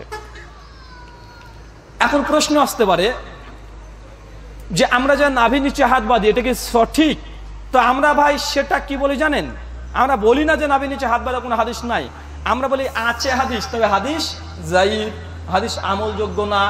কে বলেছে? দলিল সহ নামাজের মাসাইল মাওলানা আব্দুল মতিন সাহেব, নাম শুনেছেন কি শোনেন নাই? হানাফি ভাইদের কাছে জীবিত হানাফি যারা বাংলাদেশি উলেমা আছে তার মধ্যে শীর্ষ স্থানে দুইজন আলেম বলাই যেতে পারে, তারা দুইজন। একটা হচ্ছে লিখনের দিক থেকে এক মাওলানা আব্দুল মালিক সাহেব আর মাওলানা আব্দুল মতিন সাহেব। তো আব্দুল মতিন সাহেব দলিল সহ নামাজের মাসাইল পৃষ্ঠা নাম্বার 80, 81, 82 তিনটে পৃষ্ঠা লিখেছে যে আবু দাউদ 755 আবু হুরায়রা আলী সূত্রে যে তাহতা সুররা রাসূল বামাতে পড়ে ডানাতে রেখে নাভি নিচে হাত বাঁধলেন, এই হাদিসটা যায়িফ। কেন? এখানে আব্দুর রহমান বিন ইসহাক আল কুফি আল কুরাইশি একজন রাবি আছে, সমস্ত উলেমাদের ঐক্যমতে যায়িফ। কে বলেছে ভাই? আমি? জি না। কে বলেছে? মাওলানা আব্দুল মতিন সাহেব। দলিল সহ নামাজের মাসাইল আমার কাছে আছে, আর যাদের কাছে আছে বাইরে গিয়ে দেখবেন। আপনাকে রেফারেন্সটা দিয়ে দিলাম। আমাদের পশ্চিম বাংলার একটা লেখক আছে, লেখকের নাম বশির হাসান কাসেমি। কাসেমি মানে ইনো দেবন্দি হানাফি, বইয়ের নাম হানাফিদের নামাজ। তিনিও 80 পৃষ্ঠাতে লিখেছেন যে এই নাভির নিচে হাত বাঁধা প্রসঙ্গে আবু দাউদ বাইহাকি দ্বারা কুতনির হাদিস যায়িফ। নাসিরউদ্দিন চাঁদপুরি তার বইয়ের নাম হানাফি কেল্লা, 2য় খণ্ড 16 থেকে 18 পৃষ্ঠা, তিনিও বলছেন আবু দাউদ দারাকুতনি বাইহাকির হাদিসটা যায়িফ। জাস্টিস তাকু উসমানী দারসে তিরমিজি 2য় খণ্ড 23 পৃষ্ঠাতে তিনি বলছেন নাভি নিচে হাত বাঁধার হাদিস যায়িফ। সমস্ত হানাফি ওলেমারাই বলেছে যায়িফ। একজন হানাফি ওলেমা দেখান, গ্রহণযোগ্য হানাফি ওলেমা মুহাদ্দিস, যে তিনি বলেছেন যে নাভি নিচে হাত বাঁধা আবু দাউদ বাইহাকি দারাকুতনি হাদিসটাকে সহিহ। একজন দেখান। আমি কিন্তু হানাফি আলেম চাইছি, একজনও বলেনি। তবে একটা হাদিস নিয়ে হানাফি ভাইরা সবচেয়ে এখন দলিল বেশি দিচ্ছে। কোনটা? মুসান্নাফ ইবনু আবি শাইবা, হাদিস নাম্বার 3959। আর আপনাদের বাংলাদেশের একজন বক্তা আছে ফারাজি, শুনেছেন? ফারাজি সাহেব। তো উনি একটা বক্তৃতা দিচ্ছেন, বক্তৃতা তিনি বলছেন যে কে বলল আমাদের কাছে হাদিস নেই, আমাদের কাছে সহিহ হাদিস আছে। আর বক্তৃতার শুরুতে তিনি একটা নিজের অজান্তে একটা সত্য কথা বলে দিয়েছে। বক্তৃতা দেখেন, ইন্টারনেটে লিখেন যে কাজী ইব্রাহিমের মিথ্যাচারের জবাব ফারাজি, আহলে হক মিডিয়া। দেখেন সঙ্গে সঙ্গে বক্তৃতা খুলে যাবে, তার বক্তৃতা নিজেরই বক্তৃতা। তিনি বলছেন যে আমরাও বলি নাভির নিচে হাত বাঁধা প্রসঙ্গে বাইহাকি দারাকুতনি আবু দাউদের যে হাদিসগুলো আছে এগুলো নিতান্তই যায়িফ। তিনি স্বীকার করেছেন বক্তৃতাতে। কটা দলিল দিলাম? টোটাল 6টা দিলাম, 5টা বই, একটা বক্তৃতা, যে তার নাভির নিচে হাত বাঁধা আবু দাউদ দারাকুতনি বাইহাকির হাদিসকে যায়িফ বলেছে। তারপরে তিনি বক্তৃতা শুরু করেছেন কি হবে। তবে আমাদের মূল দলিল হচ্ছে মুসান্নাফ ইবনে আবি শাইবা, হাদিস নাম্বার 3959, বইটা ছাপিয়েছে সৌদি আরব 2001 খ্রিস্টাব্দ। বইটা তাহকিক করেছে আল্লামা আওয়ামা। বুঝতে পারছেন কি? তিনি এই কথা দাবি করেছেন। তো ভাই জানেন যে মুসান্নাফ ইবনে আবি শাইবাতে যে দলিলের কথা বলছে যে রাসূল বাম হাতে পরে ডান হাত রেখে নাভির নিচে হাত বাঁধতেন, এই যে নাভির নিচে হাত বাঁধতেন এই কথাটা মুসান্নাফ ইবনে আবি শাইবায় নাই। এটা পরবর্তী সময়ে এটা ঢুকানো হয়েছে। মূলত হাতটা ছিল রাসূল বাম হাতে পরে ডান হাত রাখতেন, কোথায় রাখতেন এটা ছিল না। তো পরবর্তী সময়তে কিছু ব্যক্তি, বিশেষ করে হানাফি একজন ওলেমা যার নাম কাসেম বিন কুতুলুবুগা, 806 হিজরিতে তিনি শেষে কি করেছে, ওই হাদিসের শেষ অংশে লেগেছে তাহতা সুররা, মানে নাভির নিচে, মানে এই কথাটুকু ঢুকিয়ে দিয়েছে হাদিসের মধ্যে। কথা বোঝেন নাই? একটা ছোট্ট অংশ তাহতা সুররা, মানে কোথায় বাঁধেন হাদিসে ছিল না। হাদিসে কি ছিল? যে রাসূল বাম হাতে পরে ডান হাত রাখলেন, কোথায় রাখলেন এটুক ছিল না। ওখানে শুধু একটা আরবি ঢুকে দিয়েছে তাহতা সুররা, নাভির নিচে। কটা খ্রিস্টাব্দে? 806 হিজরিতে কাসেম কুতুলবুগা হানফি তিনি প্রথম এটা ঢুকিয়ে দেন। ভাই এই কথা তো কিন্তু আমার না, জাস্টিস তাকু উসমানী, এই যে দারসে তিরমিজি আছে, আপনারা যদি দেখতে চান এসে দেখে যাবেন।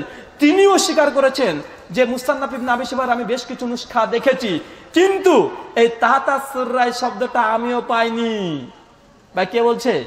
জাস্টিস তাকু উসমানী হাফেজাহুল্লাহ, হানাফিদের মধ্যে জীবিতদের মধ্যে সবচেয়ে বড় আলেম। এখন আপনি গিয়ে জিজ্ঞেস করেন আপনাদের আলেম সমাজকে যে আমাদের জীবিতদের মধ্যে সবচেয়ে বড় আলেমের নাম বলেন তো, দেখবেন প্রথমেই ব্যক্তি নাম বলবে যে আল্লামা জাস্টিস তাকু উসমানী। দেখেন আপনি জিজ্ঞাসা করেন, আপনার যারা হানাফি হয়েছে তারা জিজ্ঞাসা করেন।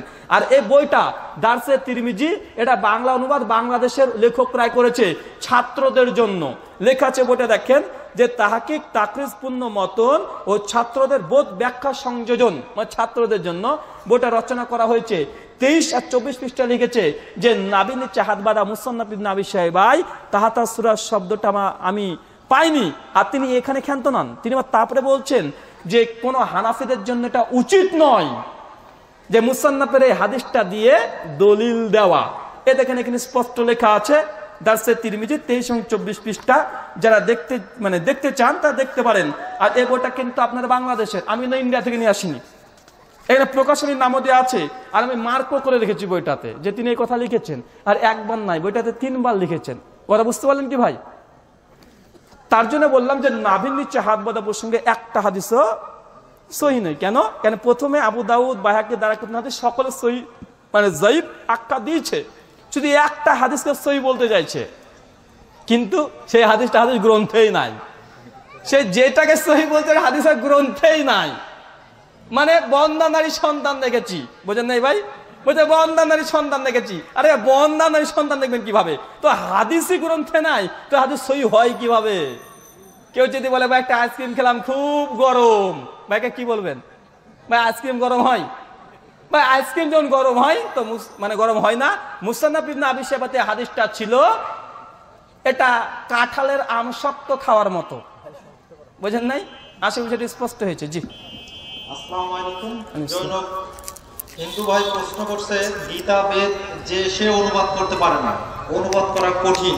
গতবার আপনার অনুবাদে নাকি কিছু ভুল ছিল, তাহলে অনুবাদ করা কঠিন নাকি সহজ? আরেকটা প্রশ্ন করছে, আর কলকি অবতার বলতে কি মুহাম্মদ সাল্লাল্লাহু আলাইহি ওয়াসাল্লামকে বোঝানো হয়েছে নাকি অন্য কাউকে?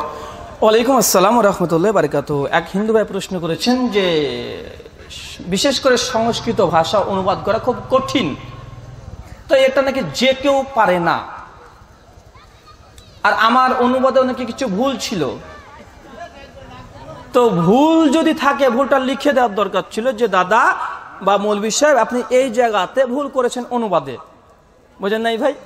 আপনি একটা যদি উদ্ধৃতি দিতেন যে দাদা আপনি এই শব্দের অনুবাদ ভুল করেছেন বা ব্যাখ্যাটা ভুল করেছেন, তবে হতো অভিযোগটা সঠিক।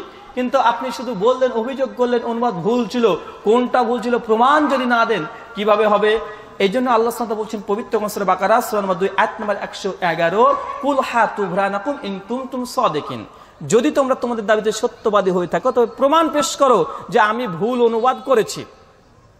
পয়েন্ট নাম্বার 2, যে কলকি অবতার প্রসঙ্গে, কলকি কি মুহাম্মদ সাল্লাল্লাহু আলাইহি সাল্লাম বা আপনাদের কলকি প্রসঙ্গে যে ভবিষ্যৎবাণীগুলো করা আছে, আমরা দেখছি যে ভবিষ্যৎবাণী একজন মানুষের দিকে নিসবাত করছে যার নাম মুহাম্মদ সাল্লাল্লাহু আলাইহি সাল্লাম। কেন? যতগুলো ভবিষ্যৎবাণী গত বছরের বক্তৃতা আপনি শুনতে পারেন, আপনাদের এখানে করেছিলেন, ইন্টারনেটে মজুদ আছে সম্ভবত, ইন্টারনেট থেকে শুনবেন যে হিন্দু ধর্মগ্রন্থে মুহাম্মদ সাল্লাল্লাহু আলাইহি সাল্লাম, দেন 1 ঘন্টা একটা আলোচনা পাবেন যে আমি প্রমাণ করছি হিন্দু ধর্মগ্রন্থের প্রত্যেকটা মন্ত্র শ্লোক দিয়ে যে বিশ্ব নবীকে মূলত বলা হয়েছে কলকি অবতার। তার প্রথম পয়েন্ট হচ্ছে এটা যে কলকি আসবে তিনি ঘোড়ার পিঠে চড়ে, কলকির হাতে থাকবে তরবারি, বুঝলেন নাই ভাই? কেন আসবেন? শ্রীমদ্ ভাগবত গীতা অধ্যায় নম্বর 4 শ্লোক নম্বর 7 আর 8 দুটো মন্ত্র আছে। মন্ত্র বলছে দেখেন, यदा यदा हि धर्मस्य ज्ञानाति भावति भारता अभ्युत्थानं धर्मस्य तदे आत्मानं सृजाम्यहं परित्राणाय साधूनां विनाशाय दुष्कृतं धर्म संस्थापनाय सम्भावयामि युगे युगे। কথা বুঝতে পারলেন? বলছি ইয়াদা ইয়াদা হি ধর্মস্য, যখন ধর্মের মধ্যে অধর্ম নেমে আসে, ইয়াদা ইয়াদা হি ধর্মস্য গ্লানিতি ভাবতি ভারতা, এই ভারতের মধ্যে যখন গ্লানি নেমে আসে ধর্মের মধ্যে, তখন হিন্দু ধর্ম ঈশ্বর কি করে? তাদের আত্মা নাম সৃজামিহম, সেই সময় হিন্দু ধর্মের ঈশ্বর একজন অবতারকে সৃষ্টি করে, পরিত্রাণায় সাধুনাং, কেন? সাধুদের রক্ষা করতে, বিনাশায় দুষ্কৃতম, আর রাক্ষসদের ধ্বংস করতে, ধর্ম সংস্থাপনায়, আর ধর্মকে যথাযথ প্রতিষ্ঠিত করতে, সম্ভাবয়ামি যুগে যুগে। ঈশ্বর প্রত্যেক যুগেই একটা একটা করে অবতার পাঠায়। ভাই বলুন তো, একটা সংস্কৃত পড়লাম, অনুবাদও বললাম, রেফারেন্স শ্রীমদ্ ভগবদ গীতা অধ্যায় নম্বর 4 শ্লোক নম্বর 7 আর 8। যদি আমি ভুল অনুবাদ করে থাকি আপনি এখনই আসতে পারেন যে রুহুল আমিন ভাই আপনি এই শব্দের ভুল অনুবাদ করলেন। আমি যতক্ষণ আছি স্টেজে আপনি যে কোনো সময় আপনি নিয়ে আসতে পারেন বা আসতে পারেন, যে বলতে পারেন যে আপনি এখানে ভুল করলেন, আপনাকে আমি অফার দিচ্ছি। পয়েন্ট নম্বর 2, হিন্দু ধর্মগ্রন্থ বলছে অবতার প্রত্যেক যুগে যুগে একজন করে আসবে। তো হিন্দুবাদের শেষ অবতার নাম হচ্ছে কল্কি অবতার, আর তার ব্যাখ্যা করেছে হাতে থাকবে তরবারি আর তিনি ঘোড়ার পিঠে চড়ে আসবে। হিন্দুবারা বলছে এখনো কল্কি অবতার আসেনি, ভবিষ্যতে নাকি আসবে, এখনো 1000 বছর বা 10,000 বছর পরে। তো ভাই বলুন তো, এখনই যদি কল্কি অবতার চলে আসে 10,000 বছর বাদই দেন, আর হাতে যদি একটা তরবারি থাকে তো শত্রুকে ধ্বংস করতে পারবে? কল্কি অবতার চলে এসেছে যুদ্ধ করতে, এই সময়তে 10,000 বছর পৃথিবী কি অবস্থা হবে ভাই আপনি চিন্তা করতে পেরেছেন? এখনই মানুষ কত উন্নত হয়ে গেছে রে ভাই। আজ যে 20 বছর আগে মানুষ যা ভাবেনি এখন তাই দেখছে। তার 20,000 বছর পর যদি কল্কি অবতার আসে, ভাই 1000 বছর পর যদি কল্কি অবতার আসে, তো ভাই বলুন তো এখন পৃথিবী কি অবস্থা হবে? আর কল্কি অবতার যদি সেই সময়টা তরবারি নিয়ে চলে আসে যুদ্ধ করতে, দূর থেকে একটা AK-47 ধরবে আর টুক করে মেরে উড়িয়ে দেবে কল্কিকে, বুঝেন নাই ভাই? 2 নম্বর, হাতে থাকবে তো তরবারি, বোঝা গেল এটা সম্ভব নয়। আর তিনি ঘোড়ার পিঠে চড়ে আসবে, ঘোড়ার পিঠে চড়ে এসে এই পৃথিবীর শত্রুকে ধ্বংস করা সম্ভব? কিছুদিন আগে ভারতবর্ষ পাকিস্তানের উপরে 100 কুইন্টাল ওজনের একটা বোম নিক্ষেপ করেছে। ভাবুন তো, ঘোড়া নিয়ে কল্কি যাচ্ছে, জাহাজ থেকে টুক করে বোম ফেলে দিল। ভাই কল্কি অবতার কতক্ষণ বলেন তো ভাই? তার মানে বোঝাচ্ছে যে ভবিষ্যৎবাণীগুলো করেছে এটা ভবিষ্যতে ঘটবে এটা নয়, বরং আজ থেকে 1500 বছর পেছনে চলে যান ভাই। বলুন তো তখন ঘোড়ার যুগ ছিল কি ছিল না? উটের যুগ ছিল কি ছিল না? ভাই বলুন তো সেই সময় তরবারি দিয়ে মানুষ যুদ্ধ করতে কি করতো না? বিশ্বনবী তরবারি দিয়ে যুদ্ধ করেছে কি করেনি? উটের পিঠে চেপেছে কি চাপেনি? শত্রু বিনাশ করেছে কি করেনি? আর ধর্ম প্রতিষ্ঠিত করেছে কি করেনি? ধর্ম সংস্থাপনায় সেই ব্যক্তি ধর্মকে প্রতিষ্ঠিত করবে, বা বিশ্বনবী ধর্মকে প্রতিষ্ঠিত করেছে কি করে নাই? মানে ইসলাম এখন পর্যন্ত প্রতিষ্ঠিত আছে। ইসলাম কি মিটে গেছে নাকি পৃথিবী থেকে? জি না। তবে বিশ্বনবীর সঙ্গে মিল আছে না নেই? কল্কি বাবার নাম কি বলা হচ্ছে, মায়ের নাম, তার বংশ পরিচয় সমস্ত কিছু লেখা আছে শ্রীমদ্ ভাগবত মহাপুরাণ অধ্যায় নম্বর 12 শ্লোক নম্বর 2 মন্ত্র নম্বর 18 থেকে 20। দুটো মন্ত্র বলছে শাম্বালা বিষ্ণু যশস্য গৃহ পদুর্ভাব মাহাম সুমাতান মাতারি বিবকন্যা দায়ী নিতান নিদেশাত। কল্কি জন্মগ্রহণ করে শাম্বালা শহরে। 2 বিষ্ণু যশস্য গৃহ, বিষ্ণু যশার গৃহে সুমাতান মাতারি বিভো, আর সুমতির গর্ভে। ভাই কটা ভবিষ্যৎবাণী পেলেন? আরো 3টে। আপনারা ভাবছেন কি আবার হুজুরটা তখন হুজুর ছিল, এবার মৌলভী সাহেব থেকে এবার ঠাকুর মজা হয়ে গেল। যে ভবিষ্যৎবাণী 3টে। 1, যেখানে জন্মগ্রহণ করবে বিষ্ণু যশা, শাম্বালা, জায়গার নাম কি ভাই? শাম্বালা। শাম্বালা শব্দের অর্থ কি? শান্তিতে পরিপূর্ণ একটি জায়গা। বা বিশ্বনবী কোথায় জন্মগ্রহণ করেছে? মক্কা। মক্কাকে বলা হয় দারুল আমান, শান্তিতে পরিপূর্ণ একটি জায়গা। মন্ত্র 2 বিষ্ণু যশস্য গৃহ, বিষ্ণু যশার গৃহে, মানে তার বাবার নাম হবে বিষ্ণু যশা। বিষ্ণু শব্দের অর্থ রক্ষাকর্তা, যশা মানে দাস, মানে ইয়াস থেকে এসেছে সর্বশক্তি ঈশ্বরের দাস। বা বিশ্বনবীর পিতার নাম কি ছিল? আব্দুল্লাহ, বাংলা করলে আল্লাহর দাস, আল্লাহর গোলাম। 3 সুমাতান মাতারি বিভো, তার মায়ের নাম হয় সুমতি। ভাই সুমতি মানে শান্তিময় অচঞ্চল। ভাই আমাদের নবীর মায়ের নাম কি ছিল? আমিনা, মানে শান্তিময় অচঞ্চল। তো যতগুলো ভবিষ্যৎবাণী করা হচ্ছে হিন্দু ধর্মগ্রন্থে যে একজন ব্যক্তি আসবে আসবে আসবে, আমরা দেখছি বিশ্বনবীর জীবনী থেকে অলরেডি তিনি চলে এসেছে, বুঝেন নাই? ওদের ধর্মগ্রন্থ বলছে আসবে, আর হিন্দু ভাইরা চায়, মানে হা করে বসে আছে এ অবতার কবে আসে, কবে আসে, কবে আসে, যখনই আসবে তখন অনুসরণ করব। তো আমাদের গবেষণা ভাই যে আপনাদের অবতার অলরেডি চলে এসেছে, আর তিনি হচ্ছেন বিশ্বনবী মুহাম্মদ সাল্লাল্লাহু আলাইহি ওয়াসাল্লাম। কল্কি পুরাণ 2য় অধ্যায় মন্ত্র নম্বর 5 পরিষ্কার ভাবে বলছে চতুর্বিবাত্রিবিদ এবং কলিষ্যামি কালিক্ষায়ম। এই কল্কি অবতার যখন পৃথিবীতে আসবে চতুর্বিবাত্রিবিদ এবং, ভাই চতুর মানে কি? চতুর মানে 4, ভাতৃভি মানে তার 4 জন ভাই থাকবে, বন্ধু থাকবে। ভাই বলুন তো বিশ্বনবীর 4 জন ভাই বন্ধু দোস্ত ছিল কি ছিল না?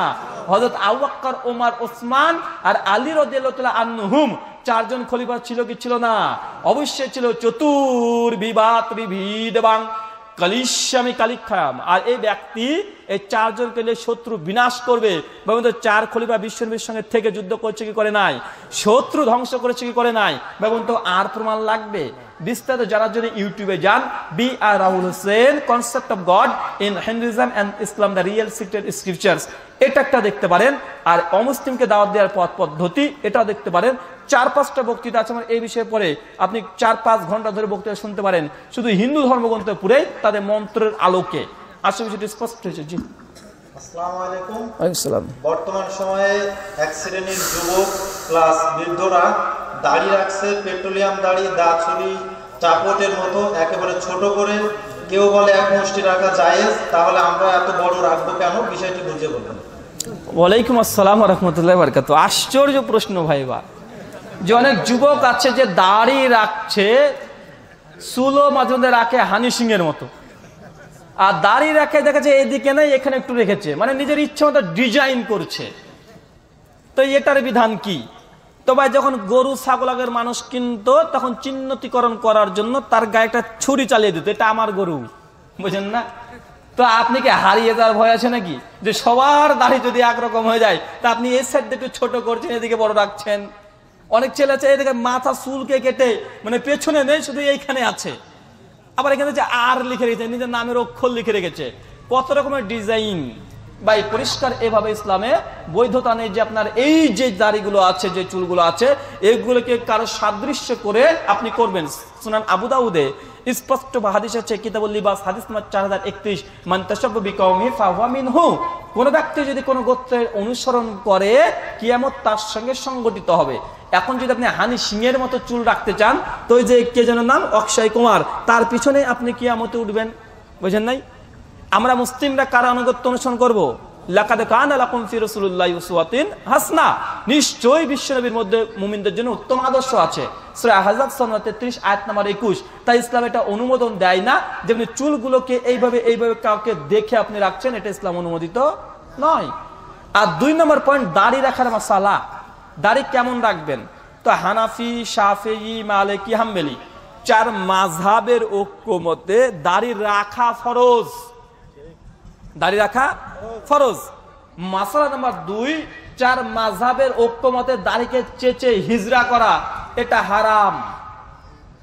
মাসালা নাম্বার 3, যে দাড়িটাকে নিজের গতিতে ছেড়ে দেওয়া এটা সুন্নাত।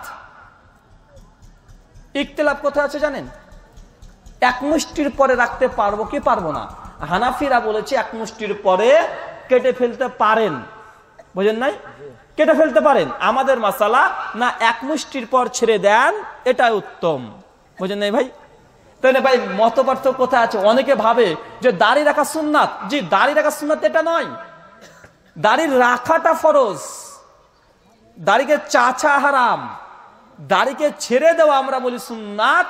আর হানাফি ভাইরা কোথায় সুন্নাত বলেছে? 1 মুষ্টির পর রাখাটা সুন্নাত না ছাটাটা সুন্নাত? ইখতিলাফ কোথায়? দাড়ি রাখা সুন্নাত এটা নাকি নাকি না, এটা নিয়ে নয়। এজ এ মুসলিম হিসাবে দাড়ি রাখাটা ফরজ।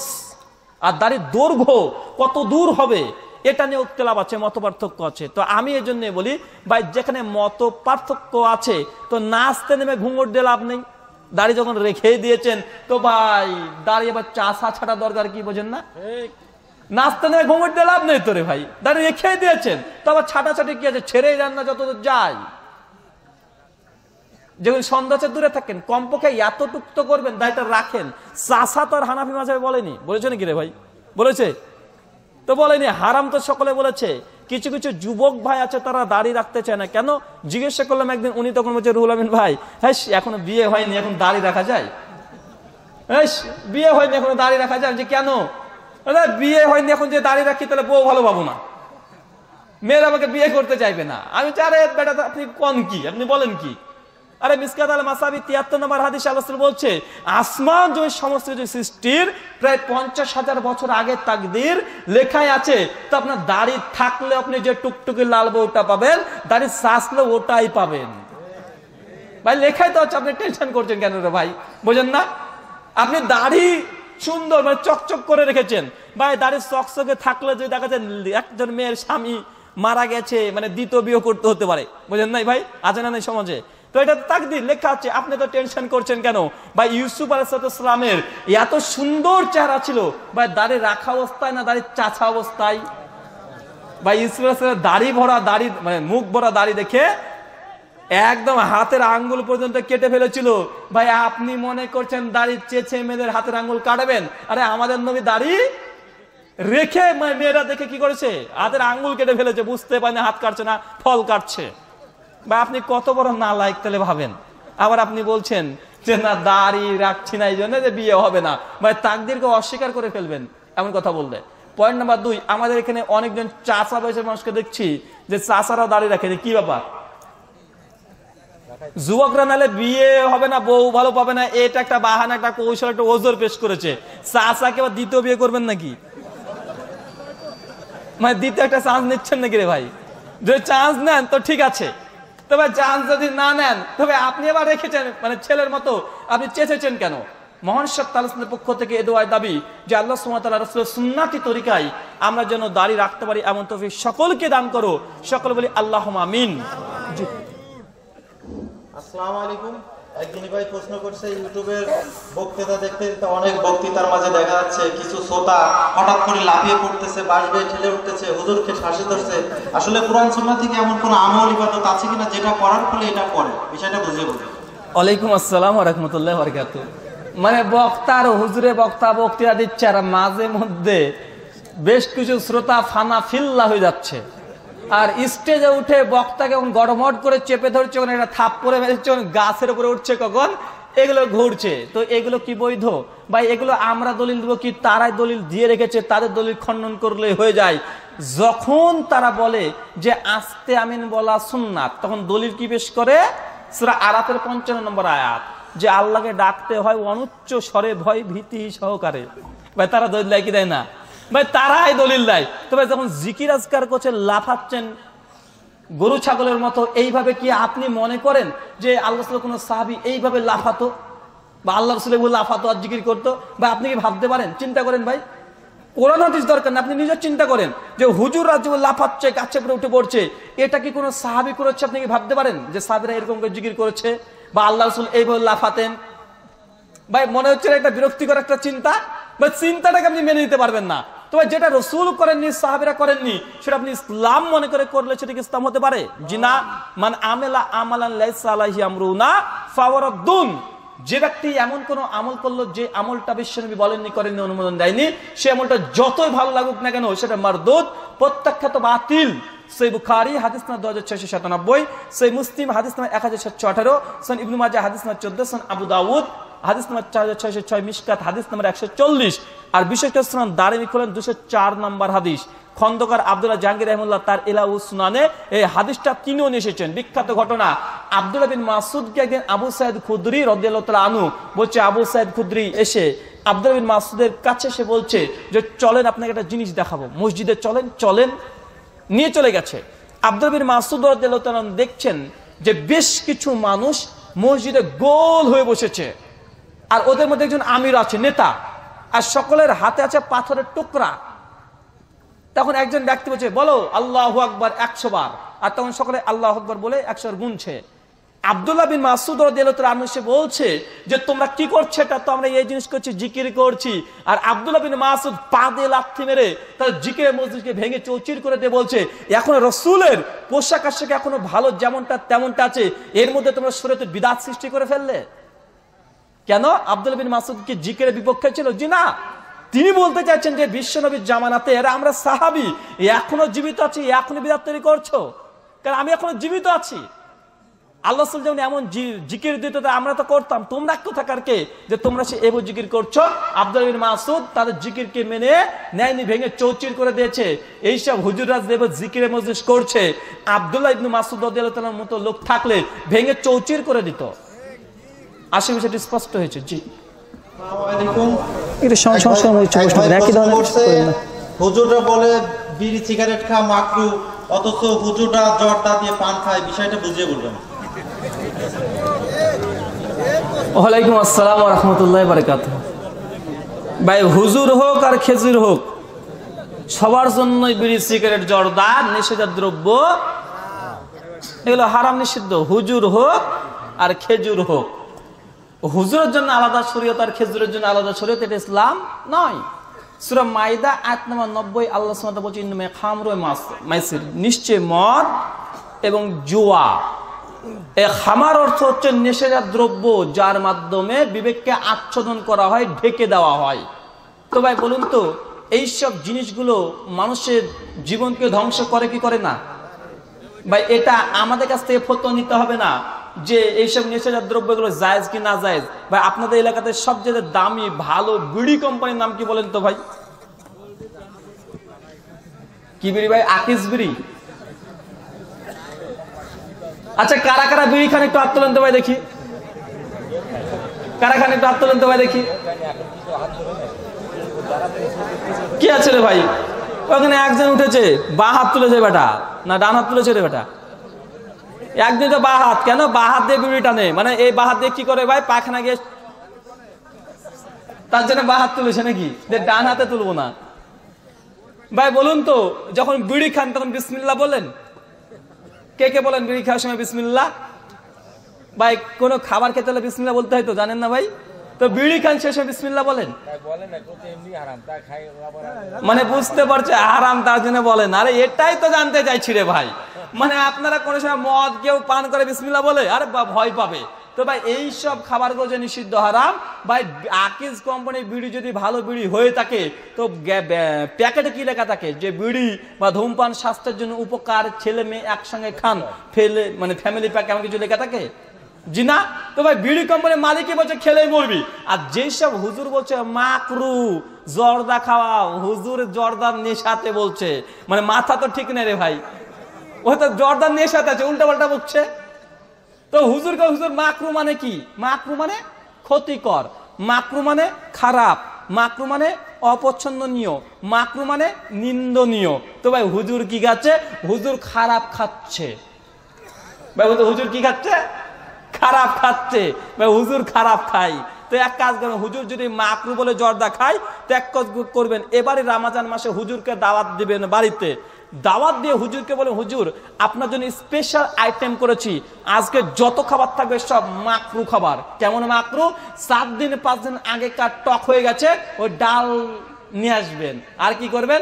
10 দিন 12 দিন আগেকার খাবার যেগুলো আছে বাসি খাবার, ওগুলো নিয়ে আসবেন। হুজুরকে বলে, হুজুর স্পেশাল ডিশ, স্পেশাল আইটেম, সমস্ত খাবার আজকে মাকরু। ভাই মাকরু মানে কি? খারাপ। তো ডাল যখন 3 দিন আগেকার ডাল তো খারাপই হয়ে গেছে, বুঝেন না ভাই? তো হুজুরকে বলে, হুজুর মাকরু খাবার সবগুলো আপনার, আপনি খান, কত খাবেন? তো মাকরু হলেও এটা জায়েজ এমনটি নয়। যদি মাকরু হয়ে যদি জায়েজ না ফতোয়া, মানে নাজেজ হারাম, কারণ তাদের নিকটে মাকরু এটা হারামের নিকট। মাকরু মানে কি জানেন? 100 ভাগে বলা হয় হারাম, আর মাকরু এটা কমপক্ষে 85-90 ভাগ, বুঝেন নাই ভাই? তো 90 ভাগ যে জিনিস হারাম, তো 10% ওটা হারাম বলেনি ভাই, তার জন্য জায়েজ হতে পারে? যেন হানাফি ভাইদের ফতোয়া আছে মহিলারা মসজিদে গিয়ে নামাজ পড়তে পারবে না, এটা মাকরু, তাই তো? তো ওরা কি মহিলাদের মসজিদে গিয়ে নামাজ পড়তে দেয়? যদি কোনো এলাকায় মহিলারা মসজিদে নামাজ পড়ে, বা আগে তো বলে ইহুদি খ্রিস্টানের দালাল, বলে কি বলে না? তো এখানেও মাকরু, ওখানে মাকরু, তো ওটা কাউকে করতে দেন না। কিন্তু হুজুর এটা আপনি জর্দা দিয়ে পান খাচ্ছেন, এটা হয় কিভাবে? এটা হুজুর নেশার ঠেলায় বলছে। জি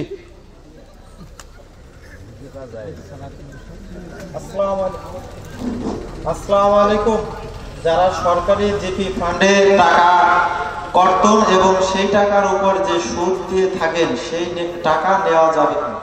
বুঝি না, আবার বলেন। বলছে যারা সরকারি চাকরি করে, জিপি ফান্ডে যে টাকাটা সরকার কেটে রাখে, ওই টাকার উপরে যে ইন্টারেস্ট আসে, এটা আসলে নেওয়া যাবে কি? ওয়ালাইকুম আসসালাম ওয়া রাহমাতুল্লাহি ওয়া বারাকাতুহু। ভাই প্রশ্ন করেছেন, যারা চাকরির সার্ভিস করে, তো তাদের বেতন থেকে একটা সময়, মানে প্রত্যেক মাসে মাসে কিছু টাকা ওটা ব্যাংকিং ভাবে জমা করা হয়। যখন রিটায়ার্ড হবে সেই সময়তে এককালীন অনেকগুলো টাকা দেওয়া হয়, প্লাস ওই টাকার ইন্টারেস্ট সুদ সহ। তো এই টাকাটা নেওয়া কি বৈধ হবে? জি। যে টাকাটা আপনি জমা দিয়েছেন, মূল ধন যেটা আপনার, মূল সম্পত্তি, মূল টাকা যেটা আপনার কাছে কাটা হয়েছে, সেই টাকাটা আপনার হালাল। আর যেটা অতিরিক্ত দেওয়া হয়েছে বা যেটা ইন্টারেস্ট দেওয়া হয়েছে এটা আপনি নিতে পারবেন না। কথা বোঝেন নাই?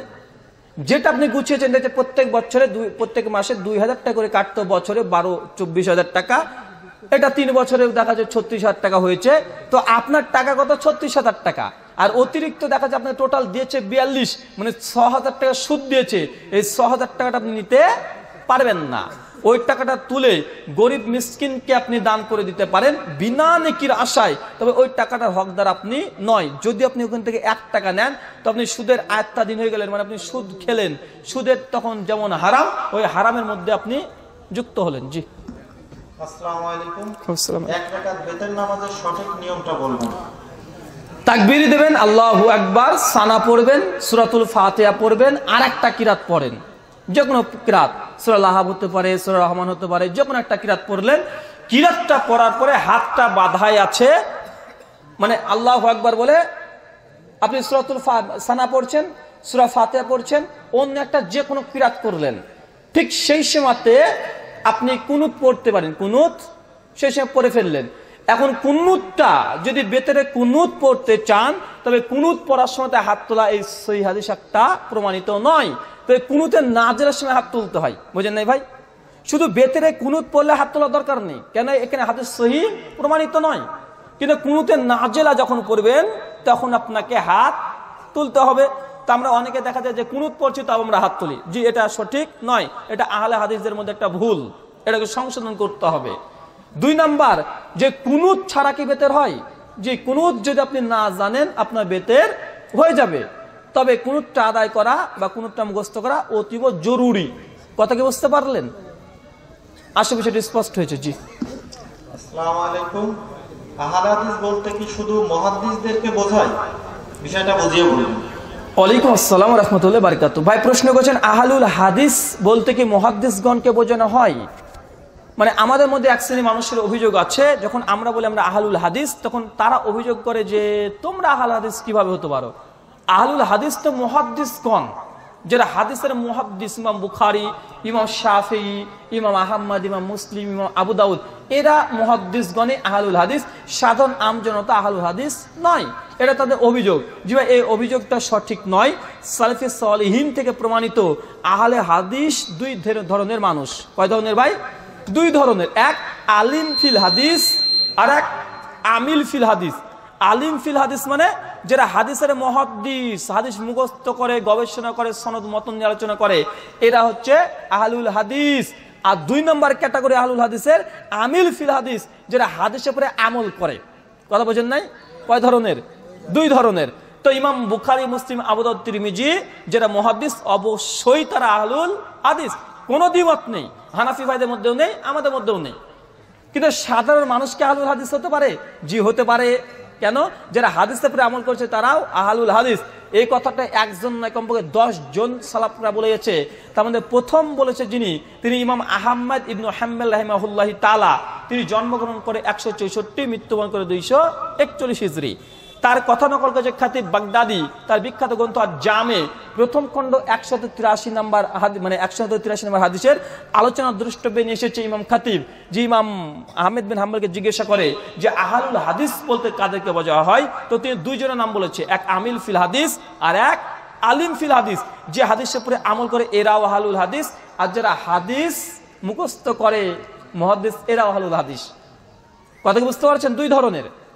এই কথাটা ইমাম ইবনু তাইমিয়া রাহিমাহুল্লাহ মৃত্যু 788 হিজরি তার মাজমু আল ফাতওয়া 4th খণ্ড 95 পৃষ্ঠায় তিনিও ঠিক এই কথাটা লিখেছেন যে আহলুল হাদিস হচ্ছে 2 শ্রেণীর ব্যক্তি। ইমাম ইবনু হিব্বান রাহিমাহুল্লাহ তার সহিহ ইবনু হিব্বানের 6162 নম্বর হাদিসে আহলে হাদিসের 3টে বৈশিষ্ট্য বর্ণনা করেছে। কয়টা ভাই? 3টে। এক, যে তারা হাদিস মুখস্থ করে। 2, তারা হাদিসের প্রতি আমল করে। 3, তারা শিরক এবং বিদআতের মূল উৎপাটন করে। বুঝেন নাই ভাই? তো আহলে হাদিস বলতে শুধু মুহাদ্দিসগণ, এই কথা সঠিক নয়। এবার একটা যৌক্তিক জবাব। যৌক্তিক কেমন জবাব ভাই বলুন তো? আমাদের সমাজে একটা হানাফি ভাইদের মধ্যে একটা ফিরকা আছে যারা বলে দেওবন্দি, আছে না নেই? তবে তাদেরকে জিজ্ঞেস দেওবন্দি কি, তো তারা বলে যে ওলেমাই দেওবন্দ, মানে দেওবন্দি বলতে এটাই বোঝানো হয় ভারতবর্ষের উত্তর প্রদেশে একটা মাদ্রাসা আছে যেটার নাম দারুল উলুম দেওবন্দ। 1867 খ্রিস্টাব্দে এটা প্রতিষ্ঠিত হয়। তো দেওবন্দি কাকে বলা হয়? যারা দেওবন্দ মাদ্রাসায় পড়েছে তারাই তো দেওবন্দি। কিন্তু ভাই সাধারণ মানুষ তারা দেওবন্দি দাবি করছে, তারা কি দেওবন্দি মাদ্রাসায় পড়েছে? তারা তো পড়েনি। তো তারা নিজেদেরকে দেওবন্দি নিসবাত করছে কেন? কারণ হচ্ছে এটা যে দেওবন্দি মাদ্রাসায় যারা পড়ে তারা অবশ্যই দেওবন্দি, কিন্তু যারা দেওবন্দের আকীদা মানহাজ মেনে চলে এরাও দেওবন্দি। মানে সাধারণ আম জনতা মাঠ পাশ লোক দেওবন্দ মাদ্রাসা কোনো দেখেইনি, সেও দেওবন্দি দাবি করে কি করে না? ঠিক একই ভাবে যারা হাদিসের মুহাদ্দিসগণ তারাও আহলুল হাদিস, আর আমরা যারা মুহাদ্দিসের অনুসরণ করি হাদিস মানে আমরাও আহলুল হাদিস, একই বিষয়। আসলে বিষয়টি স্পষ্ট হয়েছে। জি, আসসালামু আলাইকুম। রুকু থেকে সোজা হয়ে দাঁড়িয়ে আমরা যখন বলি রব্বানা লাকাল হামদ হামদান কাসিরান তয়্যিবান মুবারাকান ফি, প্রত্যেক ওয়াক্তে মুসল্লি উচ্চ স্বরে এটা বলা যাবে কি? যদি বলা যায় রাসূল সাল্লাল্লাহু আলাইহি ওয়াসাল্লামের তরফ থেকে দলিল দিবেন। ওয়ালাইকুম আসসালাম ওয়া রাহমাতুল্লাহি ওয়া বারাকাতুহু। সহিহ বুখারীতে হাদিস আছে যে একদা সালাত আদায় করাচ্ছিলেন, এই মতো পরিস্থিতিতে সামি আল্লাহু লিমান হামিদা এটা বলার পরে পরে দোয়াটা উচ্চ স্বরে পাঠ করা হলো। আর আল্লাহ মুহাম্মদ সাল্লাল্লাহু আলাইহি ওয়াসাল্লাম তখন সঙ্গে সঙ্গে জিজ্ঞাসা করলেন কে পাঠ করলো?